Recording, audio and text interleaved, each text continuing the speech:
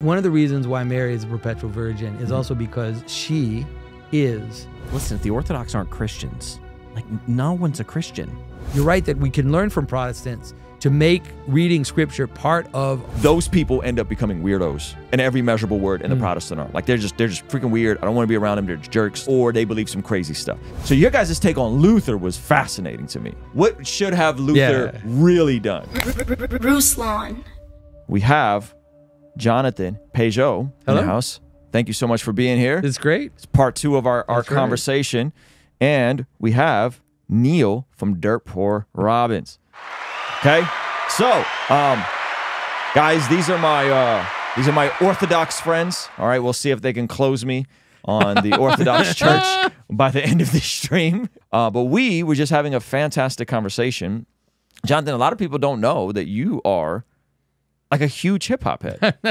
That's hilarious. Huge. I'm not a huge, I would say I'm a huge hip hop head. I am someone that in my life, I really have enjoyed music. And I actually was a kind of more of a punk rocker when I was a teenager.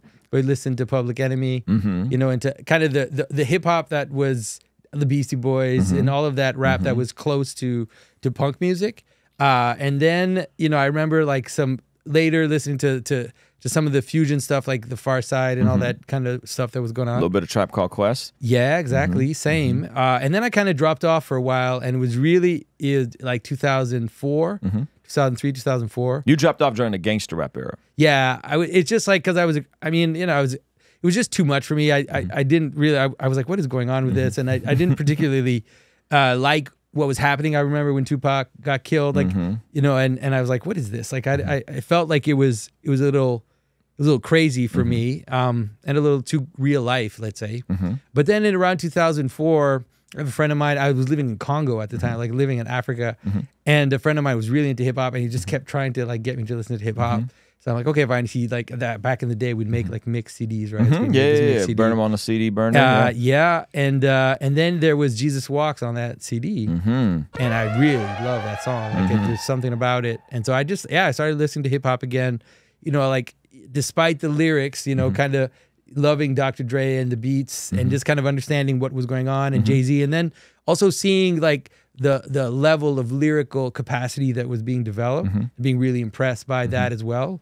Like remembering, you know, if you listen to like back before that, you know, like the Beastie Boys and stuff, like they were great. Like the beats was great, the music was great, but it's like the lyrical capacity was pretty limited. Like it's not like there was this multiple syllable rhyming. Multiple syllable. Yeah. So hearing that, I was really impressed, and so I kind of also appreciated the artistry of it. Yeah. So Kanye kind of brought you back to hip hop. It sounds like. I would think so. Yeah. I think so. And we're gonna try to bring Kanye back to the light. Guys, if you're just tuning in live, let me know where you're watching this from.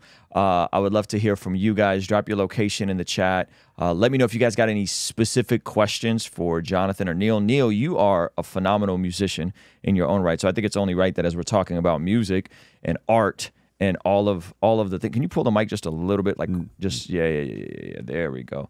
Talking to the mic, make sure they can hear you. Yo. Can you guys hear me? Neil? Okay, cool. I think they could hear you. Your signal looks like it's coming through. I can't fully hear you on my headphones because we're kind of doing this little hodgepodge of a setup. But we got Kansas City, New Hampshire, Ontario, Canada. There you go. There we go. So a little bit about your background in terms of your artistry. My hip-hop career. Your hip-hop. I'm going to hear all the bars you've dropped. No, I was a hip-hop fan for a short period of time. I was a b-boy when breakdancing first was a thing. Yeah, that was my first professional job. Big to be a b-boy. Well, I wasn't big then. I was like 11. Okay. Yeah. I was good, really though, man. I love breakdance too. So I remember Grandmaster Flash, Run DMC, those were my bands Run back DMC. then. Even Herbie Hancock when he slipped into some of the instrumental kind of hip hop, that was my scene. But then I bought a guitar and it all changed. And so my dancing career ended. I danced I got paid to dance in a commercial and a couple of parties.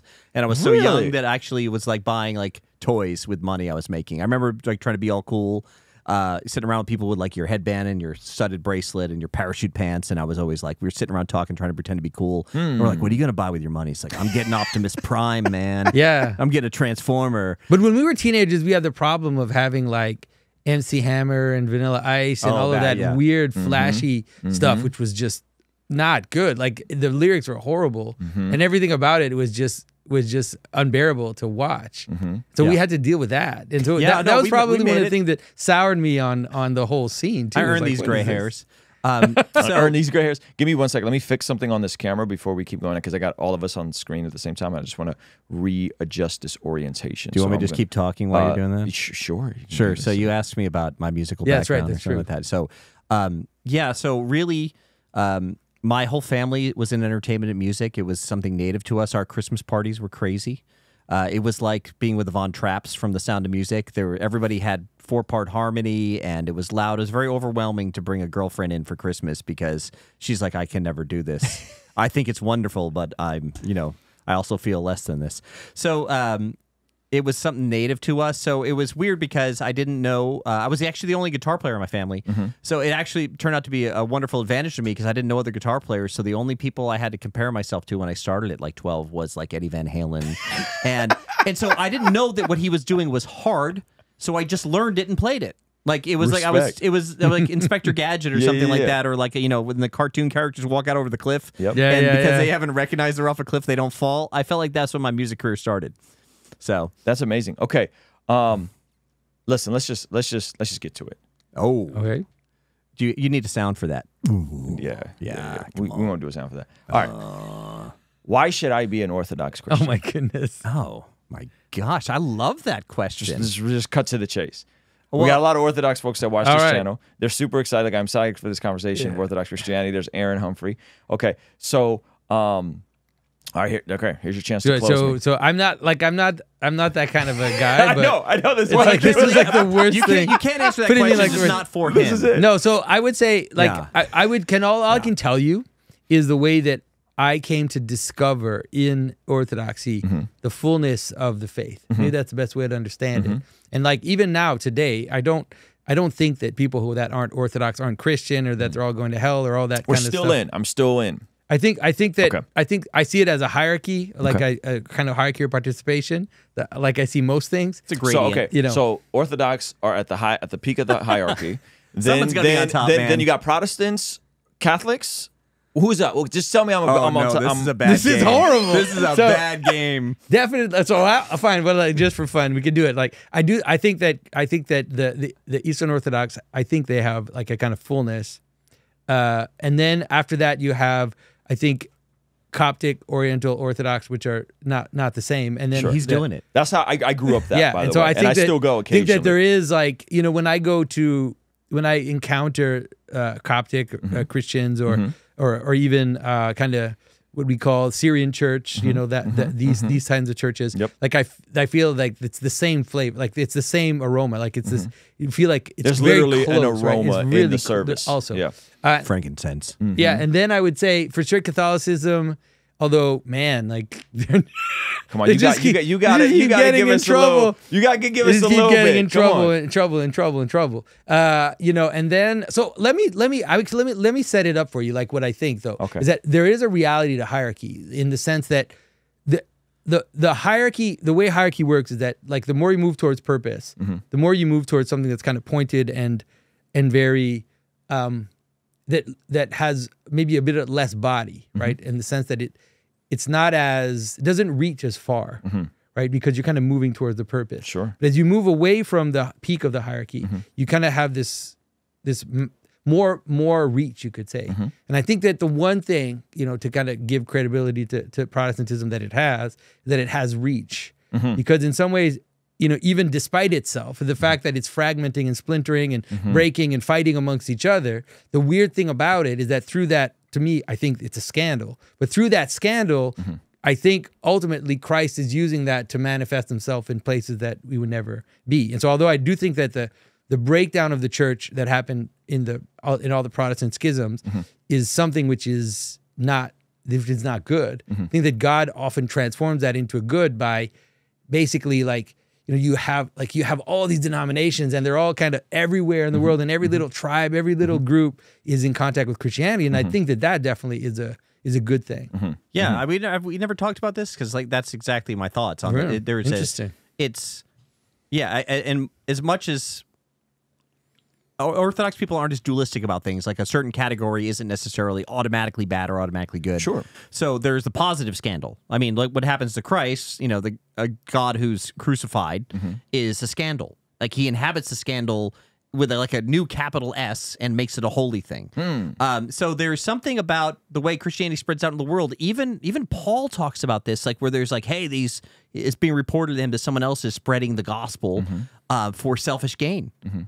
He's like, and your point is like, yeah, they're not the church, but he's like, that's gonna, if it's the gospel, it's gonna do good in the world. Yeah. So there's a way to look at it that way. But for people who aren't familiar, because you talk about, I was not that familiar with Orthodoxy just as little as 6 years ago, right? And I went on this quest to figure out what the early church was, and so I started with, because I knew the Bible didn't exist. The Bible we have didn't exist right away. I was like, well, who made the Bible and what were they doing? Because this is what's the most important book to all Christian denominations. And it's like, it was the Orthodox that put the Bible together. They were part of that canonization process. So there was one of the things I learned as I was becoming Orthodox, because right away, as soon as you're something different to someone else, they give you pushback. And it's like, listen, if the Orthodox aren't Christians, like no one's a Christian.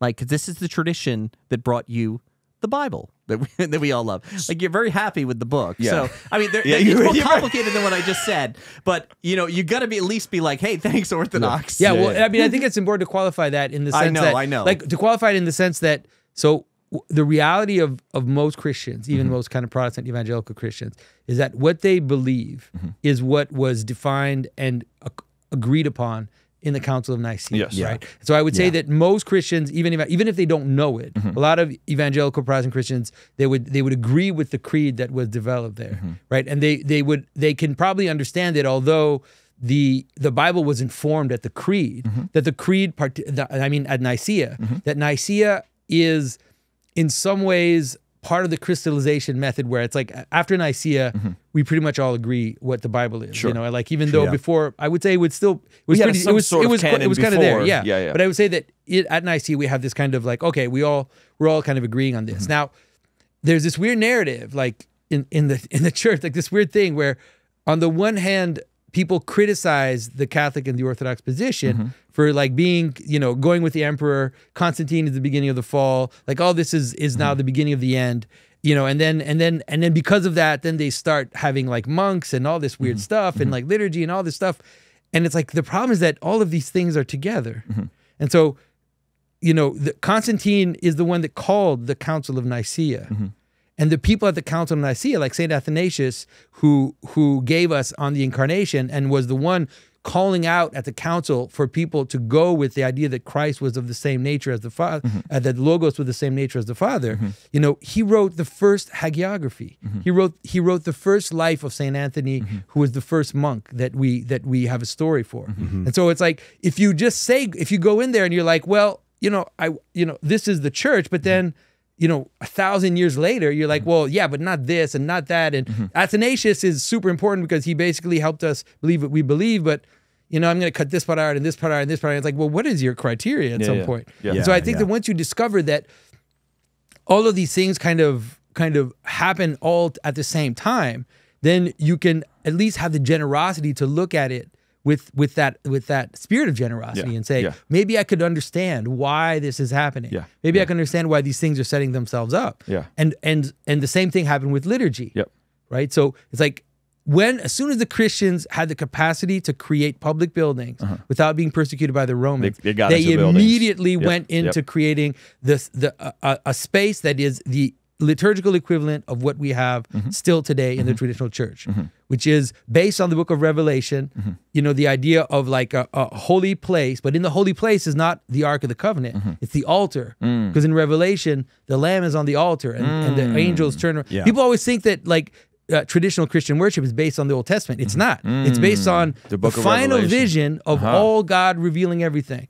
And so that happened right away. And the first decoration of the churches was apocalyptic. The 24 elders, like the earliest churches we have was this kind of idea that we are entering into the kingdom, that the kingdom of God is already accessible now. Yeah. That what is described in Revelation, the prayer of the angel, like this cosmic prayer that you see with like the angels praying around the altar with the lamb and the incense and like singing, and it's like that's what we should be aiming for. Yeah. So like if we use the incense in the church, it's because of the book of Revelation. Yeah. It's all based on this like this revelation of the final image of worshiping God. Yeah.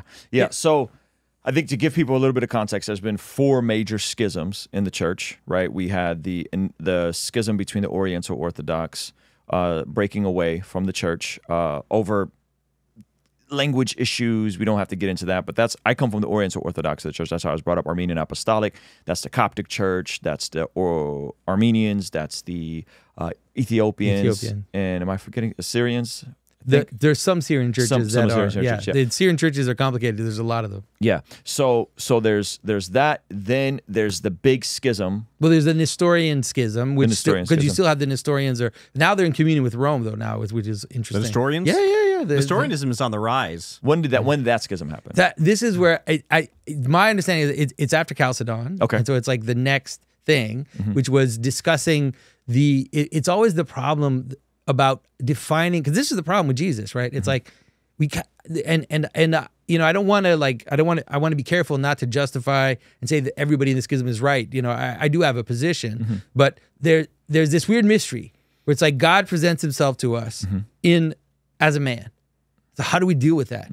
Because if we emphasize too much one side, emphasize too much the other, if we emphasize too much the union, then every time we do too much of one, we run the risk of breaking the link that connects heaven and earth, right? And so a lot of the schisms are that, but those are the two first big schisms. And then there's the big split of 1050, right? Which is when the Eastern Orthodox and the Catholic split. Yeah. And why did that happen? So there are 2 reasons.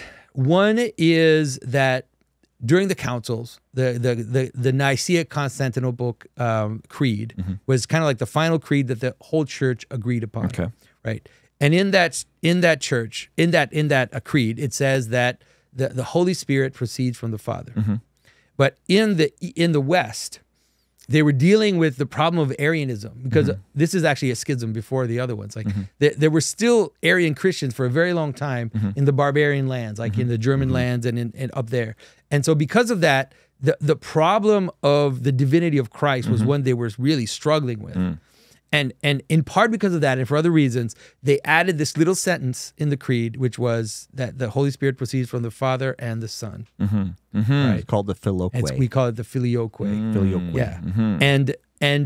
And because of, and in some part also because of Islam, Islam coming in and like wrecking, the Christian empire, breaking apart, like basically, cutting the two from each other, like the East and the West, and making it difficult to communicate. By the time they started coming back together, like just before getting ready for the Crusades in some ways, I mean, not yet, but like trying to like consolidate and come back together, they realized that there was this massive difference. And it's like, why do you have this in the creed? Some people already knew and were kind of talking about like, you can't have this in the creed. But when they started to kind of communicate again together, then it was like, but doesn't the Gospel of John kind of say both in the opposing chapter? Doesn't it say like from the Father and from the Son? So this is I think the problem, and the problem was solved in a council, which is called the Council of Florence, that nobody accepts, and they don't accept it in many ways for political reasons, because it was at a time when the Catholic Church was very militant and very strong, was trying to kind of take over. But the Council of Florence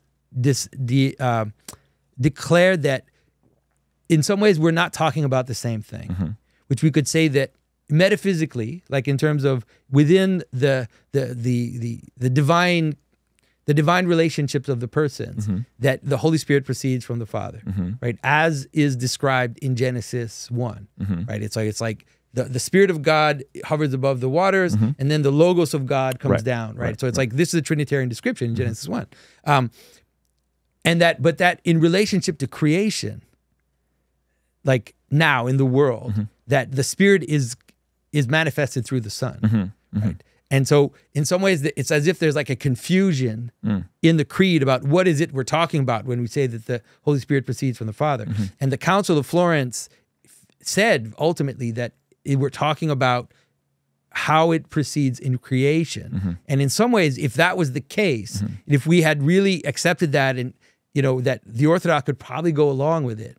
But the fact that that's not what the creed was talking about at the outset, at least not what the Orthodox understood the creed to be talking about, then it became very difficult for them to finally, go along with that proposition. But you'll find the idea that in terms of creation, that the Holy Spirit proceeds from the Son. You find that in Eastern Fathers as well. Like it's not but the reason for the other reason for the schism is so hold on. Just the Catholics said from the Father, the Orthodox Father said, and the Son. The Catholics said Father and the Son, and the Orthodox said from the Father. Just from the Father. Yeah. Okay, so that's the which that's was the main original issue. formulation in the Nicaea Constantinople Creed. Okay. Which is the creed that the whole church had agreed upon. Okay. Okay. But one of the reasons why they were never able to reconcile about this, and why the Council of Florence, for example, never succeeded, was for the second reason of the schism, which is the difference of understanding how the church works and how authority works in the church, which is that in the Catholic image of authority, the Pope is like kind of like a legal authority that has jurisdiction over every single bishopric in every single church. And they were extending that authority to the Eastern Orthodox churches as well? That is how they viewed that's how it works. So for them, just the Bishop of Rome, because of Peter, we have dominion over the Eastern churches as well. That is the way that the Catholic Church still functions today. Right. I know that's how they function today, but it sounds like there's a bigger grab of power. If you will. But the Eastern Church, the way they understood it, is that there was primacy of Rome, and this is part of the tradition, and you can see it all through the early centuries when there's a theological problem or when there's an ecclesiological problem, like some conflict in the church, they would appeal to the Pope of Rome and ask the Pope of Rome to mediate and to kind of give his statement to be able to solve a dispute between bishops or between or for some reason. Okay. And that is how the Orthodox understood it, and not as a jurisdictional thing. Yeah. And so that is still how it works today. So they saw the Pope as a first among equals, or not? That was the way that they saw it. Yeah, the first among equals. Okay. Yeah. So let me cut in for a second here too, because I think sometimes like historical information comes by and it's kind of like, well, what are people arguing over? And I think that there's over time has been revealed, like with the adding of and proceeds from the Son, that it did create a different pattern of thinking in the West than it does from the East. I don't think you get to add that for free to the creed, meaning that what you saw develop in the West, and you can make your own judgments about this, in the East where things remained holistic, meaning in the sense that there was the sense of acts of service and the right spirit, the right knowledge, and where mystery was preserved more. It felt like in the West they started trying to dot and cross the T's on some things that we would consider an ineffable mystery, meaning that when the Holy Spirit, like explaining the Eucharist, basically, explain the Eucharist in it's not a mystery anymore. How the Eucharist functions, there's some kind of scientific materialistic definition. So the Logos, Christ, is where we pull up the word logic from. And so there became, I think that in the West suffers from, and we still suffer from this today, an overemphasis on rationality and logic, because it doesn't account for the fact that people can't live on logic and reason alone, that we're not entirely, I mean, Jonathan makes a great point about this too, in a video I've seen of his. So I think that you do give up something there in a big way that I think it did skew the sense of what makes us whole and how those three relationships work together. So I think that the scholasticism, some of the things, I'm just throwing words out there, people may not know what they mean. Some of these things, I think there is a way that you can make a case and a connection to that. Actually, that change and that change of emphasis led to some of the bad sides of the Enlightenment, as well, and some of the rationality that came about. Yeah, well, for sure, in terms of the authority problem, what it ended up doing was, reality has a balance to it, right? And so it's like if you have to find the balance between authority and freedom, or between authority levels at different levels of reality, right? So you know what that is. Like if you're a boss, you have to be careful. You have to leave enough autonomy of the people that are under you. They kind of have to have their own. You know, you can't just try to control everything all the way down to the bottom. And so one of the issues that created in the West is this kind of papal kingship, where basically the Pope now till today, if he wanted to remove a priest from a parish here in San Diego, he could. He could just say, this priest out. And it's like, that is something in the Orthodoxy which is absolutely impossible. Like it's just not. We don't understand authority that way, right? Like the president of the United States cannot tell the mayor of Chicago what to do, and although the mayor of Chicago will recognize the president as commander in chief, as the leader of the nation, all of this, and will defer to him even for some direction for the country, and might listen to him, like in terms of how we're gonna move toward the country. Like he doesn't have a jurisdictional capacity to act. So what that does is that it creates a kind of tyrannical system. But tyrannical systems cannot hold. Like this is just a description of reality. Like at some point they break, they shatter. It's like you build a Tower of Babel. The Tower of Babel at some point is going to shatter because you cannot hold everything together like that in a strict order. And so the Reformation, in some ways, is a normal conclusion of that tyrannical power. Shout out to the Protestants. There we go. All right, I like where this is going. Well, so it is, and to warm the category up, to talk about something that's really more personal and even more understandable, I think, in the sense of grounding this idea. We all have this intuition about how love functions between two people, in the sense of, you want to love someone, you don't want to force them to love you back. You don't want to demand. You don't want to have the efficiency and the power to force their actions out of them. Your love is satisfying, it's deep when it's voluntary. And we see that the God who makes the universe, we use this expression, playing God. And we only use that expression, playing God, when someone is doing something God would never do. Because he doesn't force himself upon us like this. God is looking for a voluntary amen from the church. And so you see this all throughout Scripture, where there's like some things that might seem enigmatic at first, like where King David takes a census and is like, oh, it's a terrible thing. Where if you're trying to truly esoteric, I know, biblical stuff, right? Here. I said I was going to warm it up too and make it more personal. That's right. But think about it this way: if you give authority, or authority decides it has too efficient of a path to control power, right?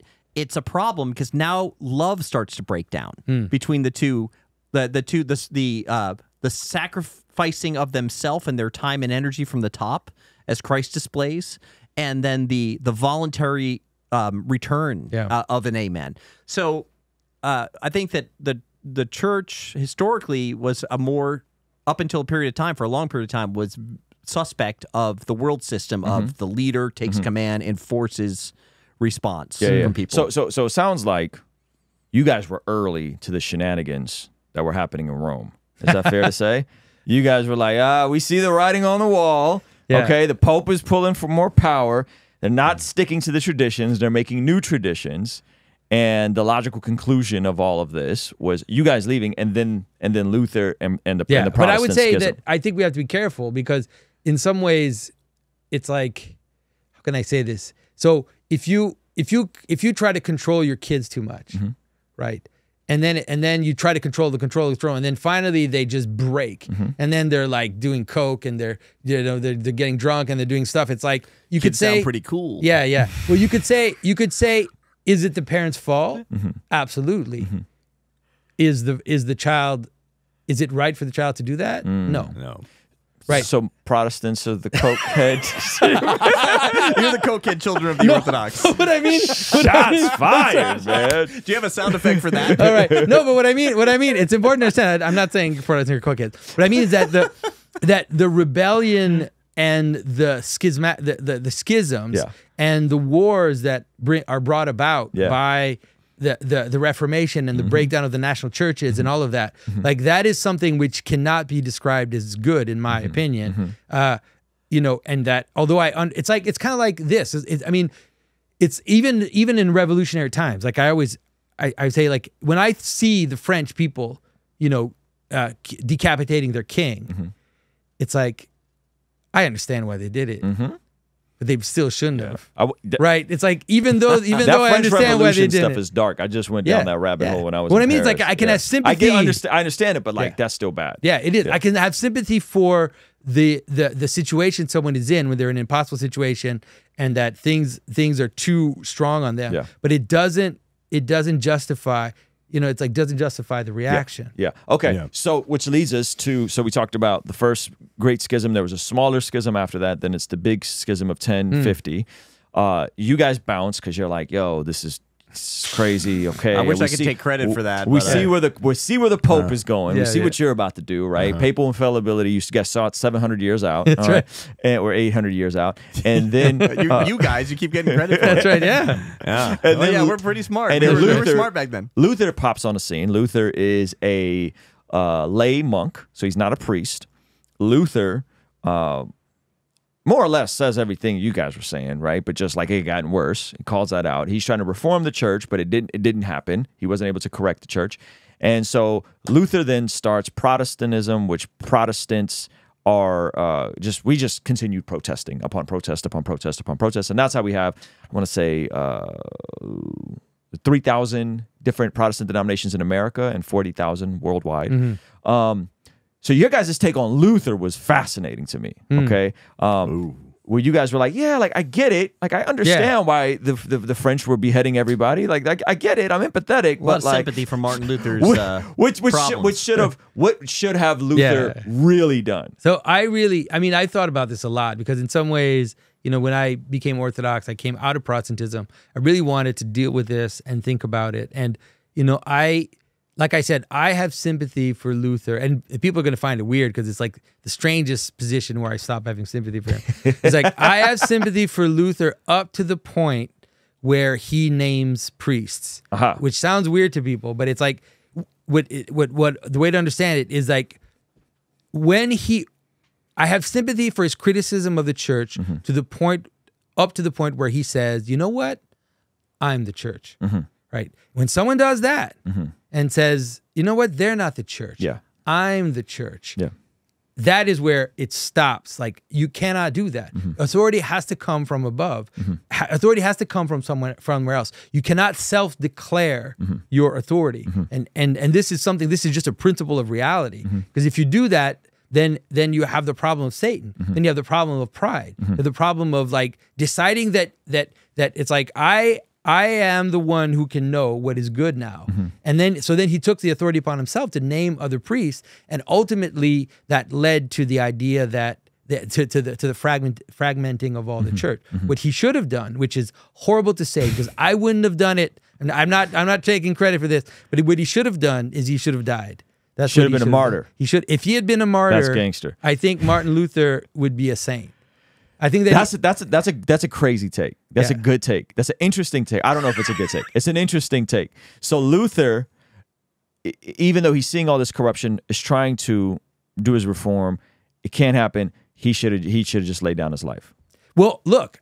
If it came to that, there maybe are different he levels of martyrdom. There's confessors, people that, like we were talking about Maximus the confessor earlier. Yeah. He was punished, but he didn't die. They cut his tongue out for speaking the truth. So this is an important story to tell because we have to give a counterexample.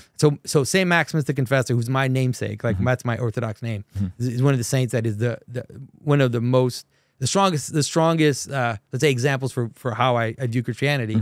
He came to a position where he was the only one with a certain theological position. And the emperor brought him in front of him and said, Maximus, everybody agrees with my position. The patriarch agrees, all these bishops agree. And if we go with this position, we're going to reconcile the Orthodox Church and the Coptic Church. We're going to reconcile them. And he said, the only person that doesn't agree is you.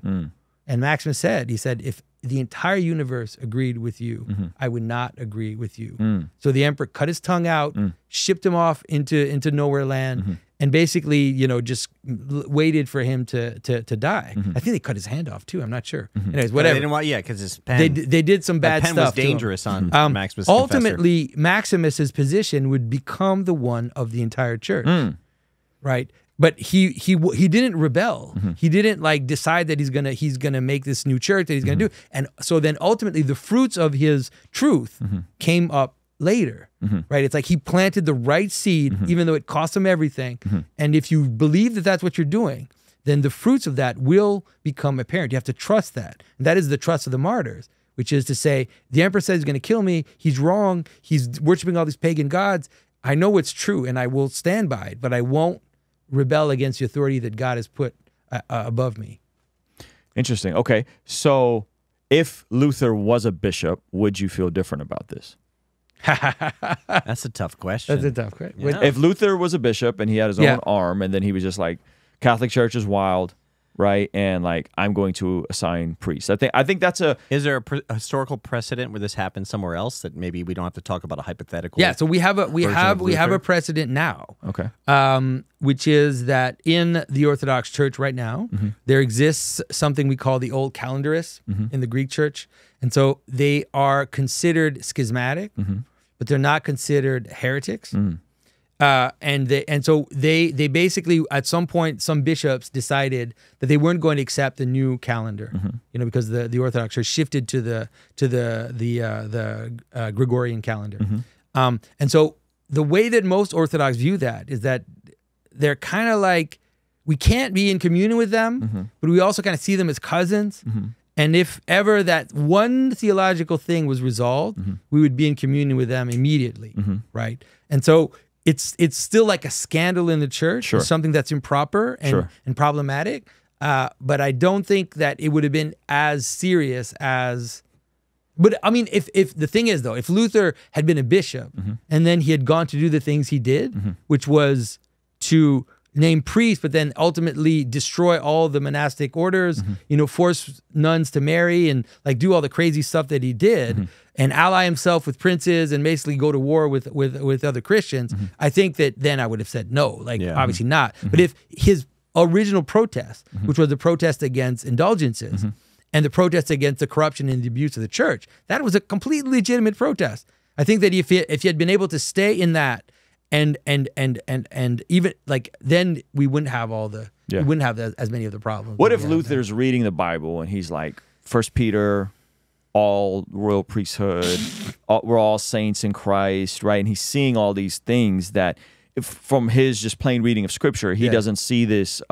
He doesn't see the same hierarchy. Let's just say the same hierarchy that he sees in the Catholic Church, and that is why he decides that the church, the local ecclesia, it doesn't have to have this hierarchical thing with a pope and all these bishops and all these different things. But I mean, he wouldn't have been participating in the faith of the apostles. That would have been bad. But you guys already believe the Catholics weren't participaing in the faith of the apostles. No, but they weren't completely. They also, it's like there's levels of distance, right? There's levels of deviance. Like we all have some deviance to some extent, in our lives. There's levels of deviance. It's not about like it's difficult when we just see things in black and white categories. Like I think the best way to understand it is in hierarchies of participation. Sure. And so there are different levels of deviance, and some are more serious and have more repercussions as you play it. But in terms of Luther, first of all, I don't think that he believed that, but what we call the radical reformers, they believe that,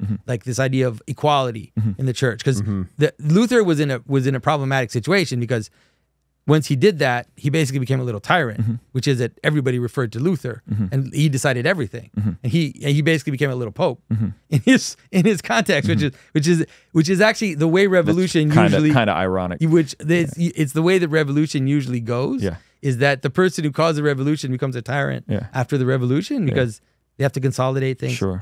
But in terms of the idea of the priesthood of believers, I think it's important to think about that and to look at what that verse means in Scripture, because that verse in Peter is referring to a verse in the Old Testament in which it says that Israel is a nation of priests, and now what Peter's doing is applying it to Christians. He's saying, like Israel was a nation of priests, so too now that is extended to all those that enter into Christ. They are now Israel for all intents and purposes. But in the Old Testament, it didn't mean that everybody was a priest in terms of function. Sure. Right. and the same for Christians. Yeah. And so it's like Christians are a nation of priests, but it doesn't mean that everyone is literally a priest. I got you. Yeah. So that's I mean, that's a really great example. So let's just take this into like a simpler way. Like maybe let's rewind back out to a point that everybody can agree on. That's a similar point. So I'm at church. Someone shows up. You know, someone brought their nephew back. Their nephew's in their 20s, and I start talking to him, and he's like, "Hey." I asked him, "Hey, I haven't seen you around. Your mother said you used to come here," and he's like, "Yeah, well, Jesus is everywhere. I don't have to be in a church to have a relationship with him." And like immediately, like a lot of things come to mind because that's like I said earlier, that's not the faith of the apostles. Like the apostles didn't say you weren't going to be a part of a church. There's no part in Scripture where it's like Christ is outside of the church. And one of the silly like kind of Sunday school examples you can use of this is that you drink water. Water's everywhere. But you still put it in a cup, and you need clean water to drink. Sure. So one of the first things we ever learned about Christ as on his own 2 feet and walking is there's a story when he's 12, and in that story, Mary and Joseph lose him in the city, and they look around for him, and they find him in the synagogue, and they're like, "Didn't you know I'd be in my Father's house?" And so there's an aspect I understand that like and most Christians can agree upon this is like if you're wandering around looking for Jesus and avoiding church, like you're not going to find him out there like you will in his Father's house. So that's an example of that. So when people get into the flattening of the hierarchy, again, like you get back into like, well, that's not what was being taught, man. There's apostles, prophets, teachers, and shepherds, and we also see elders like have this massive role in the church. That's the Greek word is the word we translate priest from. You see that there's bishops. Now, people don't know what bishops mean when they see it. And I think that Orthodoxy has a wonderful benefit is that we don't really believe in sola scriptura, like the idea that it's just the Bible that we know about God. We have the Scripture and the tradition. Yeah, but that's not what sola scriptura is. No. Sola scriptura is that Scripture is the only infallible authority. They're not the only authority because people who hold to sola scriptura still hold to creeds. They still hold to confessions. Yeah. So that's an easy straw man of sola scriptura. But no one believes that about sola scriptura except like radical fundamentalists. They're Bible alone. That's it. It's like just me and my Bible. No real reasonable Protestant. But I think the infallibility argument is just as troublesome in the sense that only infallible authority. Not that because that's an important distinction. Yeah. Okay. So I mean, is God an infallible authority? Is God an infallible? No. No. God is. Sorry, God is. Does God reveal Himself in nature infallibly, or is the fallibility come from the inability for us to translate what He's put there for us? Yeah, it's a translation issue from nature. Yeah. Right. So the God where God is revealed, it's true. So we don't isolate that to a series of documents. We don't put any less emphasis on Scripture. But so, for example, if you want to know what the priesthood was like in the Old Testament, and a lot of the information is encoded, but like specifics, like you would have known where do we keep the robes? How do you cut the bull's throat or the goat's throat? Sure. What we do with exactly where does the blood go?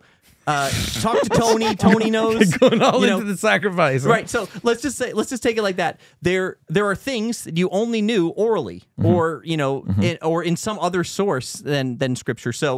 So for example, when you encounter the word bishop in the Bible, there's not a lot of information about what a bishop is. But you start to read very quickly how the bishops were functioning in the church, and you see the role of the bishop. So if someone comes to me and says, "No, there is no hierarchy in the church. There are no clergy," it's like, well, we're not talking about the same book anymore. Yeah. I understand why you don't know what to do with that, so you pencil over it. But in the tradition, we know what those roles were and what they were passed down. You see it like Saint Ignatius, like we're talking 2nd century here, who's saying, the bishop, he says the bishop is Christ to you. He's not saying the bishop is Christ, but he's saying if you think you're following Christ, but you're not following your bishop, then like question yourself, right? It's like he is the authority that God has put over you, and he is Christ to you, right? And so it's like this is 2nd century. This is like early, and so we already see that the ecclesiastical structure of the church precedes Nicaea. Like, yeah, no, I get it. I think what I'm getting at this 2 thoughts. I don't think Protestants are anti-hierarchy. Like generally speaking, no, but they are. It's hard to say what all Protestants believe about anything because there's so many different beliefs. Fair enough. Yeah, I agree with you on that. I'm with you there. And 2, this is how I think. I think we just continued on in your guys' tradition. I think you guys bounced, and we were like 500 years too late. That's what I think happened. Okay, he's gonna have to dig into that. I want to know. I was going to say like because I love when people find commonality. You guys saw the writing on the wall. You guys saw where things were going. And you guys were like, "Oh no, this is there's too much consolidated power." You say you're about tradition, but you're not really about tradition. We got the real traditions that go back, right? And I think till this day, and maybe I'm wrong, but if I look at I think we have more doctrinal overlap than Protestants and Catholics from my vantage point. It seems like when I hear you guys talk and I hear the emphasis on your essential doctrines, and I think of my essential doctrines, there's more overlap than when I'm talking to Trent Horn, who tells me, you know, hey, we don't pray to Mary, we ask Mary to pray for us. And I go, well, can I ask Charles Spurgeon to pray for me? And he goes, yeah, sure, you can ask Charles Spurgeon to pray for you. Like, you know what I mean? Like, I think there's he said that. It was really interesting. Totally said that. He said we don't because again, I don't want to straw man anyone. So I don't want to be like, Catholics pray to dead people, right? So when I ask a Catholic, he says, no, we ask them to pray for us. So I go, can I ask? So I make the point that I feel like there seems to be more doctrinal overlap between Protestants and Orthodox. But I think you're. Wait, hold on. Before we get into the differences, I want to go with the similarities for a minute. All right, go for it. Because this is a fun category. Because what happens all the time? So it's not the usual category people go down. Well, because in Orthodoxy, in a very general sense, I think he's right. And when I looked at Catholicism, I saw purgatory, and I had a lot of biblical knowledge. I was like, "Where's purgatory?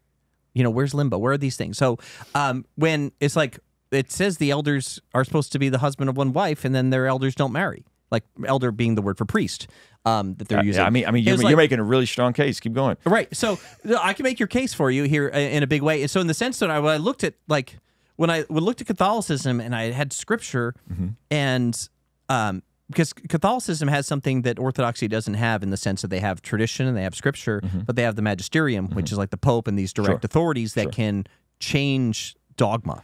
They have infallibility that they did not get until like 1850. Which I'm skeptical, talk about church tradition, of any stream, and this is not to knock my Catholic brothers and sisters, I'm skeptical of Christians that hold newer doctrines. Like rapture theology and dispensational rapture theology. That's a new one too. So if you have papal authority, which didn't come to be until 1850, I'm looking at you side-eyed. That's all I'm saying, right? So they kind of added that later. Go ahead, I didn't mean to. No, you're doing great. It's your show, man. I love your show. I really. Look at the Orthodox cross. I told you they flood my chat with those. I watch your channel. So even the stuff that when Protestants totally balk at, they're actually participating in already when they'll look at the Orthodox thing. So they're like, let's say in Orthodoxy, like there's this veneration of the saints. There's and we believe that you just like we pray, you can ask a friend to pray for you. You can ask everybody who's in the church, living or dead, that they're still participating in the church because we believe that Christ is the God of the living, not the dead. He says it himself. Same thing Trent Horn said to me. Okay, exactly. So Protestants look at that and they're like, I don't know. But they're actually already doing this themselves. They just don't know it. So how many books of the Bible did Christ write with his own hand? Take a pen out and write. None. Okay. So he's it depends how you look at it. Right. Wrote. Okay. Again, there's another way to say it. That's why I got really specific with his own hand in a pen. Sure. Because hopefully it's all him, right? Yeah. So I realized, like, as a Protestant, this is when I started to look at the early church, and there were things that made me balk because I had an allergic reaction to those things, almost because I really, in retrospect, I was taught reactionary positions to those things as groups were trying to separate themselves. So I realized one day, I was like, I'm literally going to St. Paul right now, reading 1 Corinthians. I'm asking him to show me what Christ showed him, right? So I'm giving Paul, like, I don't think I'm equal to Paul. I think he's somewhat above me I'm aiming at, right? I'm aiming, like, if I could become more like Paul, I would be more like Christ. So as a Protestant, I was already doing these things, but with the commonalities with Orthodoxy and Protestantism, a lot of times Orthodoxy takes it farther. So, like, you'll take the fact that, like, we in the Gospels we see the dead in Christ rise, right, and give account, and we hear stories about these things, like the saints of old coming back. And the Orthodox Church, it was just a natural extension of this idea. In early Christianity, you see it right away, where when you look, let's say, Mary, or in the Orthodox Church, they'll call her the Theotokos. You see an angel come and talk to her. Like, go look in Scripture and find another angel that comes and addresses a person in that same way, right? there are special roles, and so we believe that she's still participating, even though her body is not walking around on earth with us. That she's not limited because she's alive in Christ, and that these people that we look to, these saints of old, they are still participating with us in a very deep friendship. Fair enough. So so can I extend that to Charles Spurgeon? I mean, it's not our problem. You want to? I mean, it's like I'm not. Here's how all prayer works. God doesn't answer prayers. Are you kind of alluding to? And we ask Mary to pray for us. Yeah, but think about it like this. Like the thing is that you ask. It really is just an extension of the prayer of the church, right? And so, can you ask? How can I say this? Can you ask the bank teller to pray for you? Yeah, sure, you can ask the bank teller to pray for you, but I mean, you have very little reason to do that, you know. But it's like would you ask your someone that has shown by his entire life unto his death that he was faithful to Christ, and that it's like, oh yeah, I'll ask that person to pray for me because the prayer of the just is efficient. Like this is promised. A righteous man. The prayer of the righteous is efficient. This is a promise that we have, and so it is natural that people would end up asking the people that have shown through the entire life and up to their death that they're faithful, that we would ask them to pray for us. But it's like, can you ask someone else to pray for you? I mean, sure, whatever. Like, I don't know. I mean, is it going to help you? I don't know. The connection matters. If they're part of the family, it matters. To some extent. You know, like, I mean, there are some people that ask for their deceased family members to pray for them. Like I know that's an unofficial practice that you find in the Orthodox tradition. It's unofficial. It's kind of like, it's not, but it is something that happens. I'm just trying to make a connection between that there actually is more similarities between the idea that they do go to Scripture. They want to know what Christ showed these people, right? They're asking for help from someone who lived a long time ago on earth. And that the Orthodox position actually is just, okay, we'll extend Scripture to that and apply Scripture to that. When Jesus says to the apostles, they said, we've given up so much, or the disciples at the time, we've given up so much, what do we get in return? He's like, well, you're going to sit in the 12 thrones and you're going to judge these 12 tribes. He's talking about an active membership as part of the church, eternal, and the church victorious. So he's, this idea isn't as far, for a Protestant who didn't grow up with it, it's not as far from Scripture as they think it is. Right. I'm not even mad at the idea. Yeah. Like because again, even in this chat, which we have almost 600 people watching, there are people here saying, might as well consult a median. Why would you ask anybody to pray for you with Jesus? Right. There's that. Yeah, and I'm saying that's not what I hear from you guys, and that's not what I hear from Catholics. Neither of you guys are saying, I'm praying to Mary. Right? No, but I mean, like, how can I say pray means ask? Praying just means ask. Yeah. So when you ask someone to pray for you, you're praying. Like if I ask you to help me change my tire, I'm praying to you. Right. So we have to be careful that like what are we talking about when we say these things? If I ask someone to help me, if I ask someone to like comfort me, if I ask someone to advise me, I am praying to them. Okay. You don't have to go back far in time to realize that's how the word was used in literature. Okay. I pray you, like, they speak the speech, I pray you, as I pronounce it to you, Shakespeare. The word pray is an ask, and so there's obviously a very high version of that word, right? And there are, in a very simple sense, it's a petition. So the problem that starts to fall apart when you, like, let's just say, oh, I don't need anybody to pray for me, or I only go to Christ. The problem is God made a lot of people. He made a lot of people, and He put people in your life that you're not going to grow if you try to go around them. They're there for you, right? Like there's a mockery when we think we can just depart. Like God gave us a way to be in the church, and we can depart from that and do fine. You're going to pay the consequence of whatever that is. God's not going to punish you. You're separating yourself from a good practice. So when it comes to the fact that there's so many people, and if it's just you and Jesus, you're missing the communal aspect that God has distributed joyfully His good works to do to other Christians and believers. He's given me the duty and the responsibility to pray for you, and that those prayers are not, they're not just a play act. They matter and they move things. This is why whenever 2 or 3 or more are gathered together, that He's going to be there with us. So there's a sense in which, yes, God loves everybody, but the way most people see God's love is going to be through another person as a proxy for that love. So the entire reason there's so many people on the earth and there's so many Christians is because God is sharing this with so many people. So there is a desire to want to make, and I think people think they're making Christ most high when they say none of this other stuff matters, because there's a sense, like you said before, you can hate your mother and father and your love for your mother and father needs to be like a hate compared to Christ, even though God says honor your mother and father,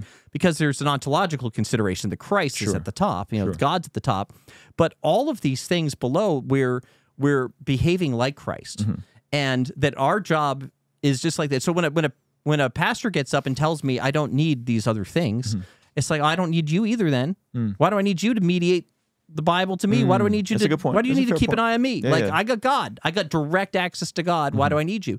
So there's a part of that actually undermines. There's a part of that argumentation that I'm afraid that it undermines the spark of divinity that's in all of us, made in God's image. And it's also like it's more than that, because not more, but I mean it's like there's also this whole aspect. Sorry, I'm trying to outdo you here. there's this whole aspect which is that there's joy, because there's joy in the love of others. There's joy in the fact that it's like, so if you read one of the prayers to the saints, the way they're usually formulated, it's something like, we thank God for this saint. We thank God for the fact that this saint has revealed God to us. Then we ask the saint to pray for us. And then we ask God to save us through his prayers. Right? And so that whole system is to say that there is joy in understanding that we participate in each other's salvation. We are the body of Christ. We are joined together in love, and we participate in each other's transformation, in each other's salvation. And so I want God to use you in my life. I want to be God's vehicle for you in your life. That is actually how the kingdom of God appears in the world. Sure. And so it's like when we want to say like it's just me and Jesus, and like I don't want to go to anybody besides Jesus, we are removing the very like mechanism by which God is saving the world. Anyways, that's how I see it. Yeah. Okay, so tell me this distinction. When I'm reading the New Testament, it seems like the body of believers is referred to as saints. Yes. Right? That we are all saints.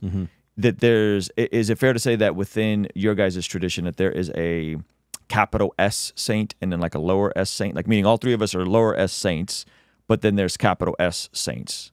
Is that there's just hierarchy in general is the best way to understand it. It's like the world lays itself out in these hierarchies, so that the way that we recognize it, you think about it like people think about it too much like it's a formal process. Like the way that saints are recognized in the Orthodox Church is very organic.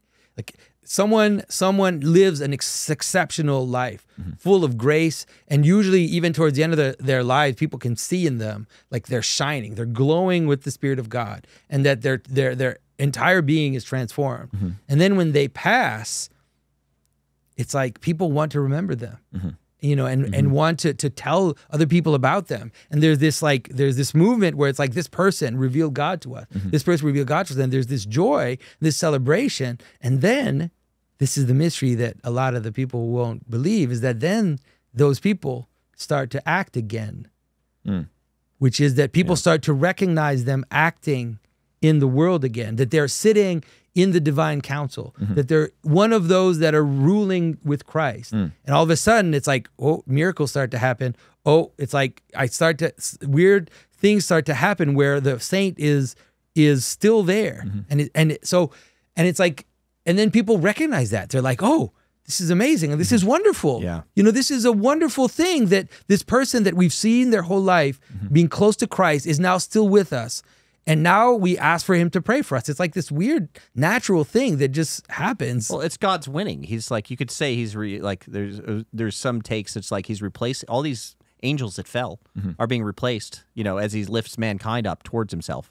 I've heard that as well, but there's so many different ways to talk about this. But I think that I think most Protestants would be surprised to know that most of the reformers were closer to our position on this. So when you talk about the Mother of Christ, Luther had deep veneration, and even John Calvin in this. Like, I mean, there were differences in how they talked about it, but when it came to like communion was a God's energy had filled communion. They didn't believe it was merely symbolic. Like you'll go places now and they'll talk about this as a symbol. Like they'll take the word remembrance to mean something, something thinner, or just it's a representation of something.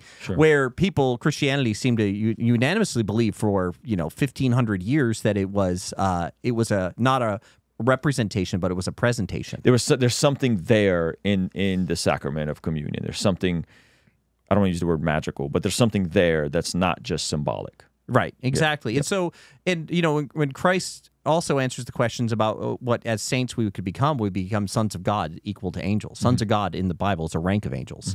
And there's this moving up that happens that's so lovely. So we pay a price.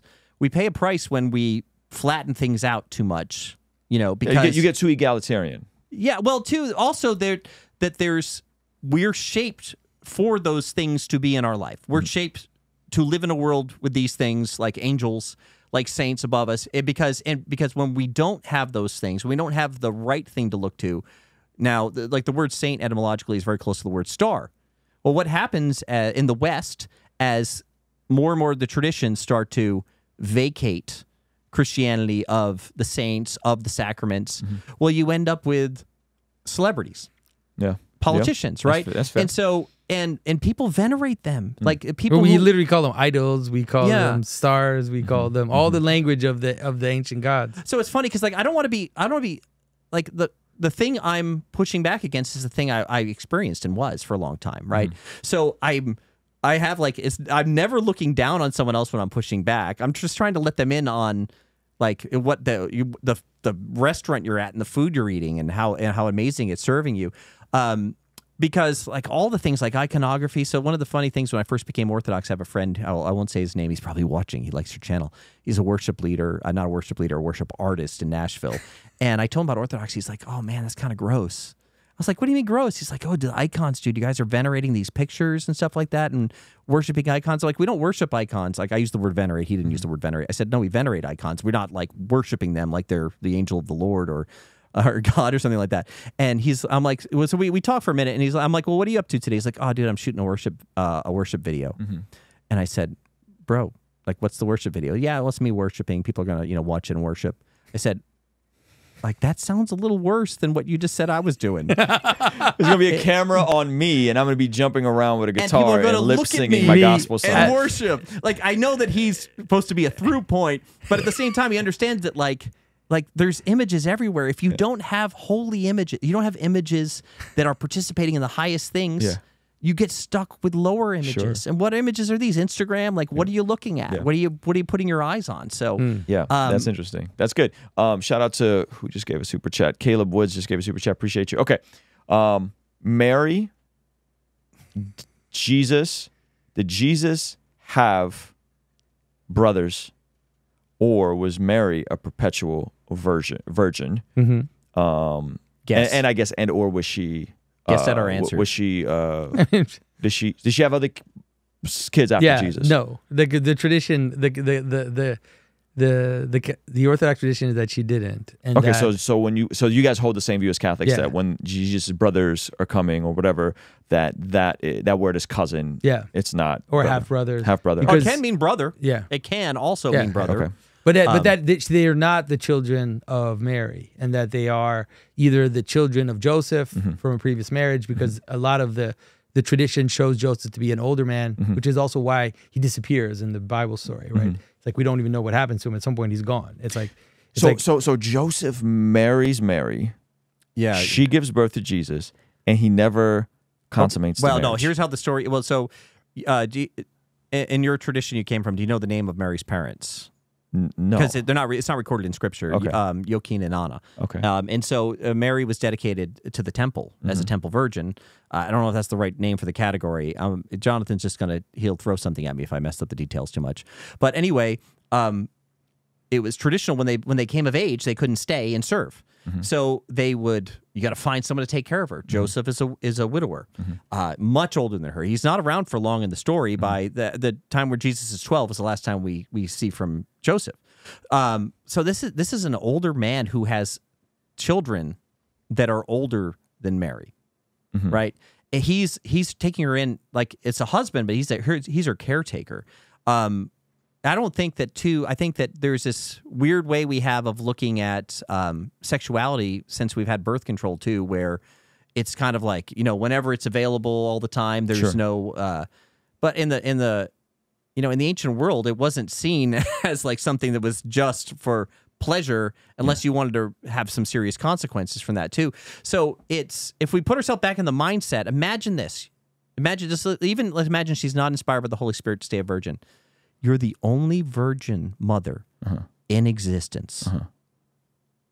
Let's just get rid of that so I can, have sex. And the thing is, it's. I mean, but the thing, I hear you. I hear you. Ruslan, I just think it's also. I think it's important to understand that in the same way that you can say, well, there's this verse in the Bible that says that Jesus' brothers were there. Yeah. Right?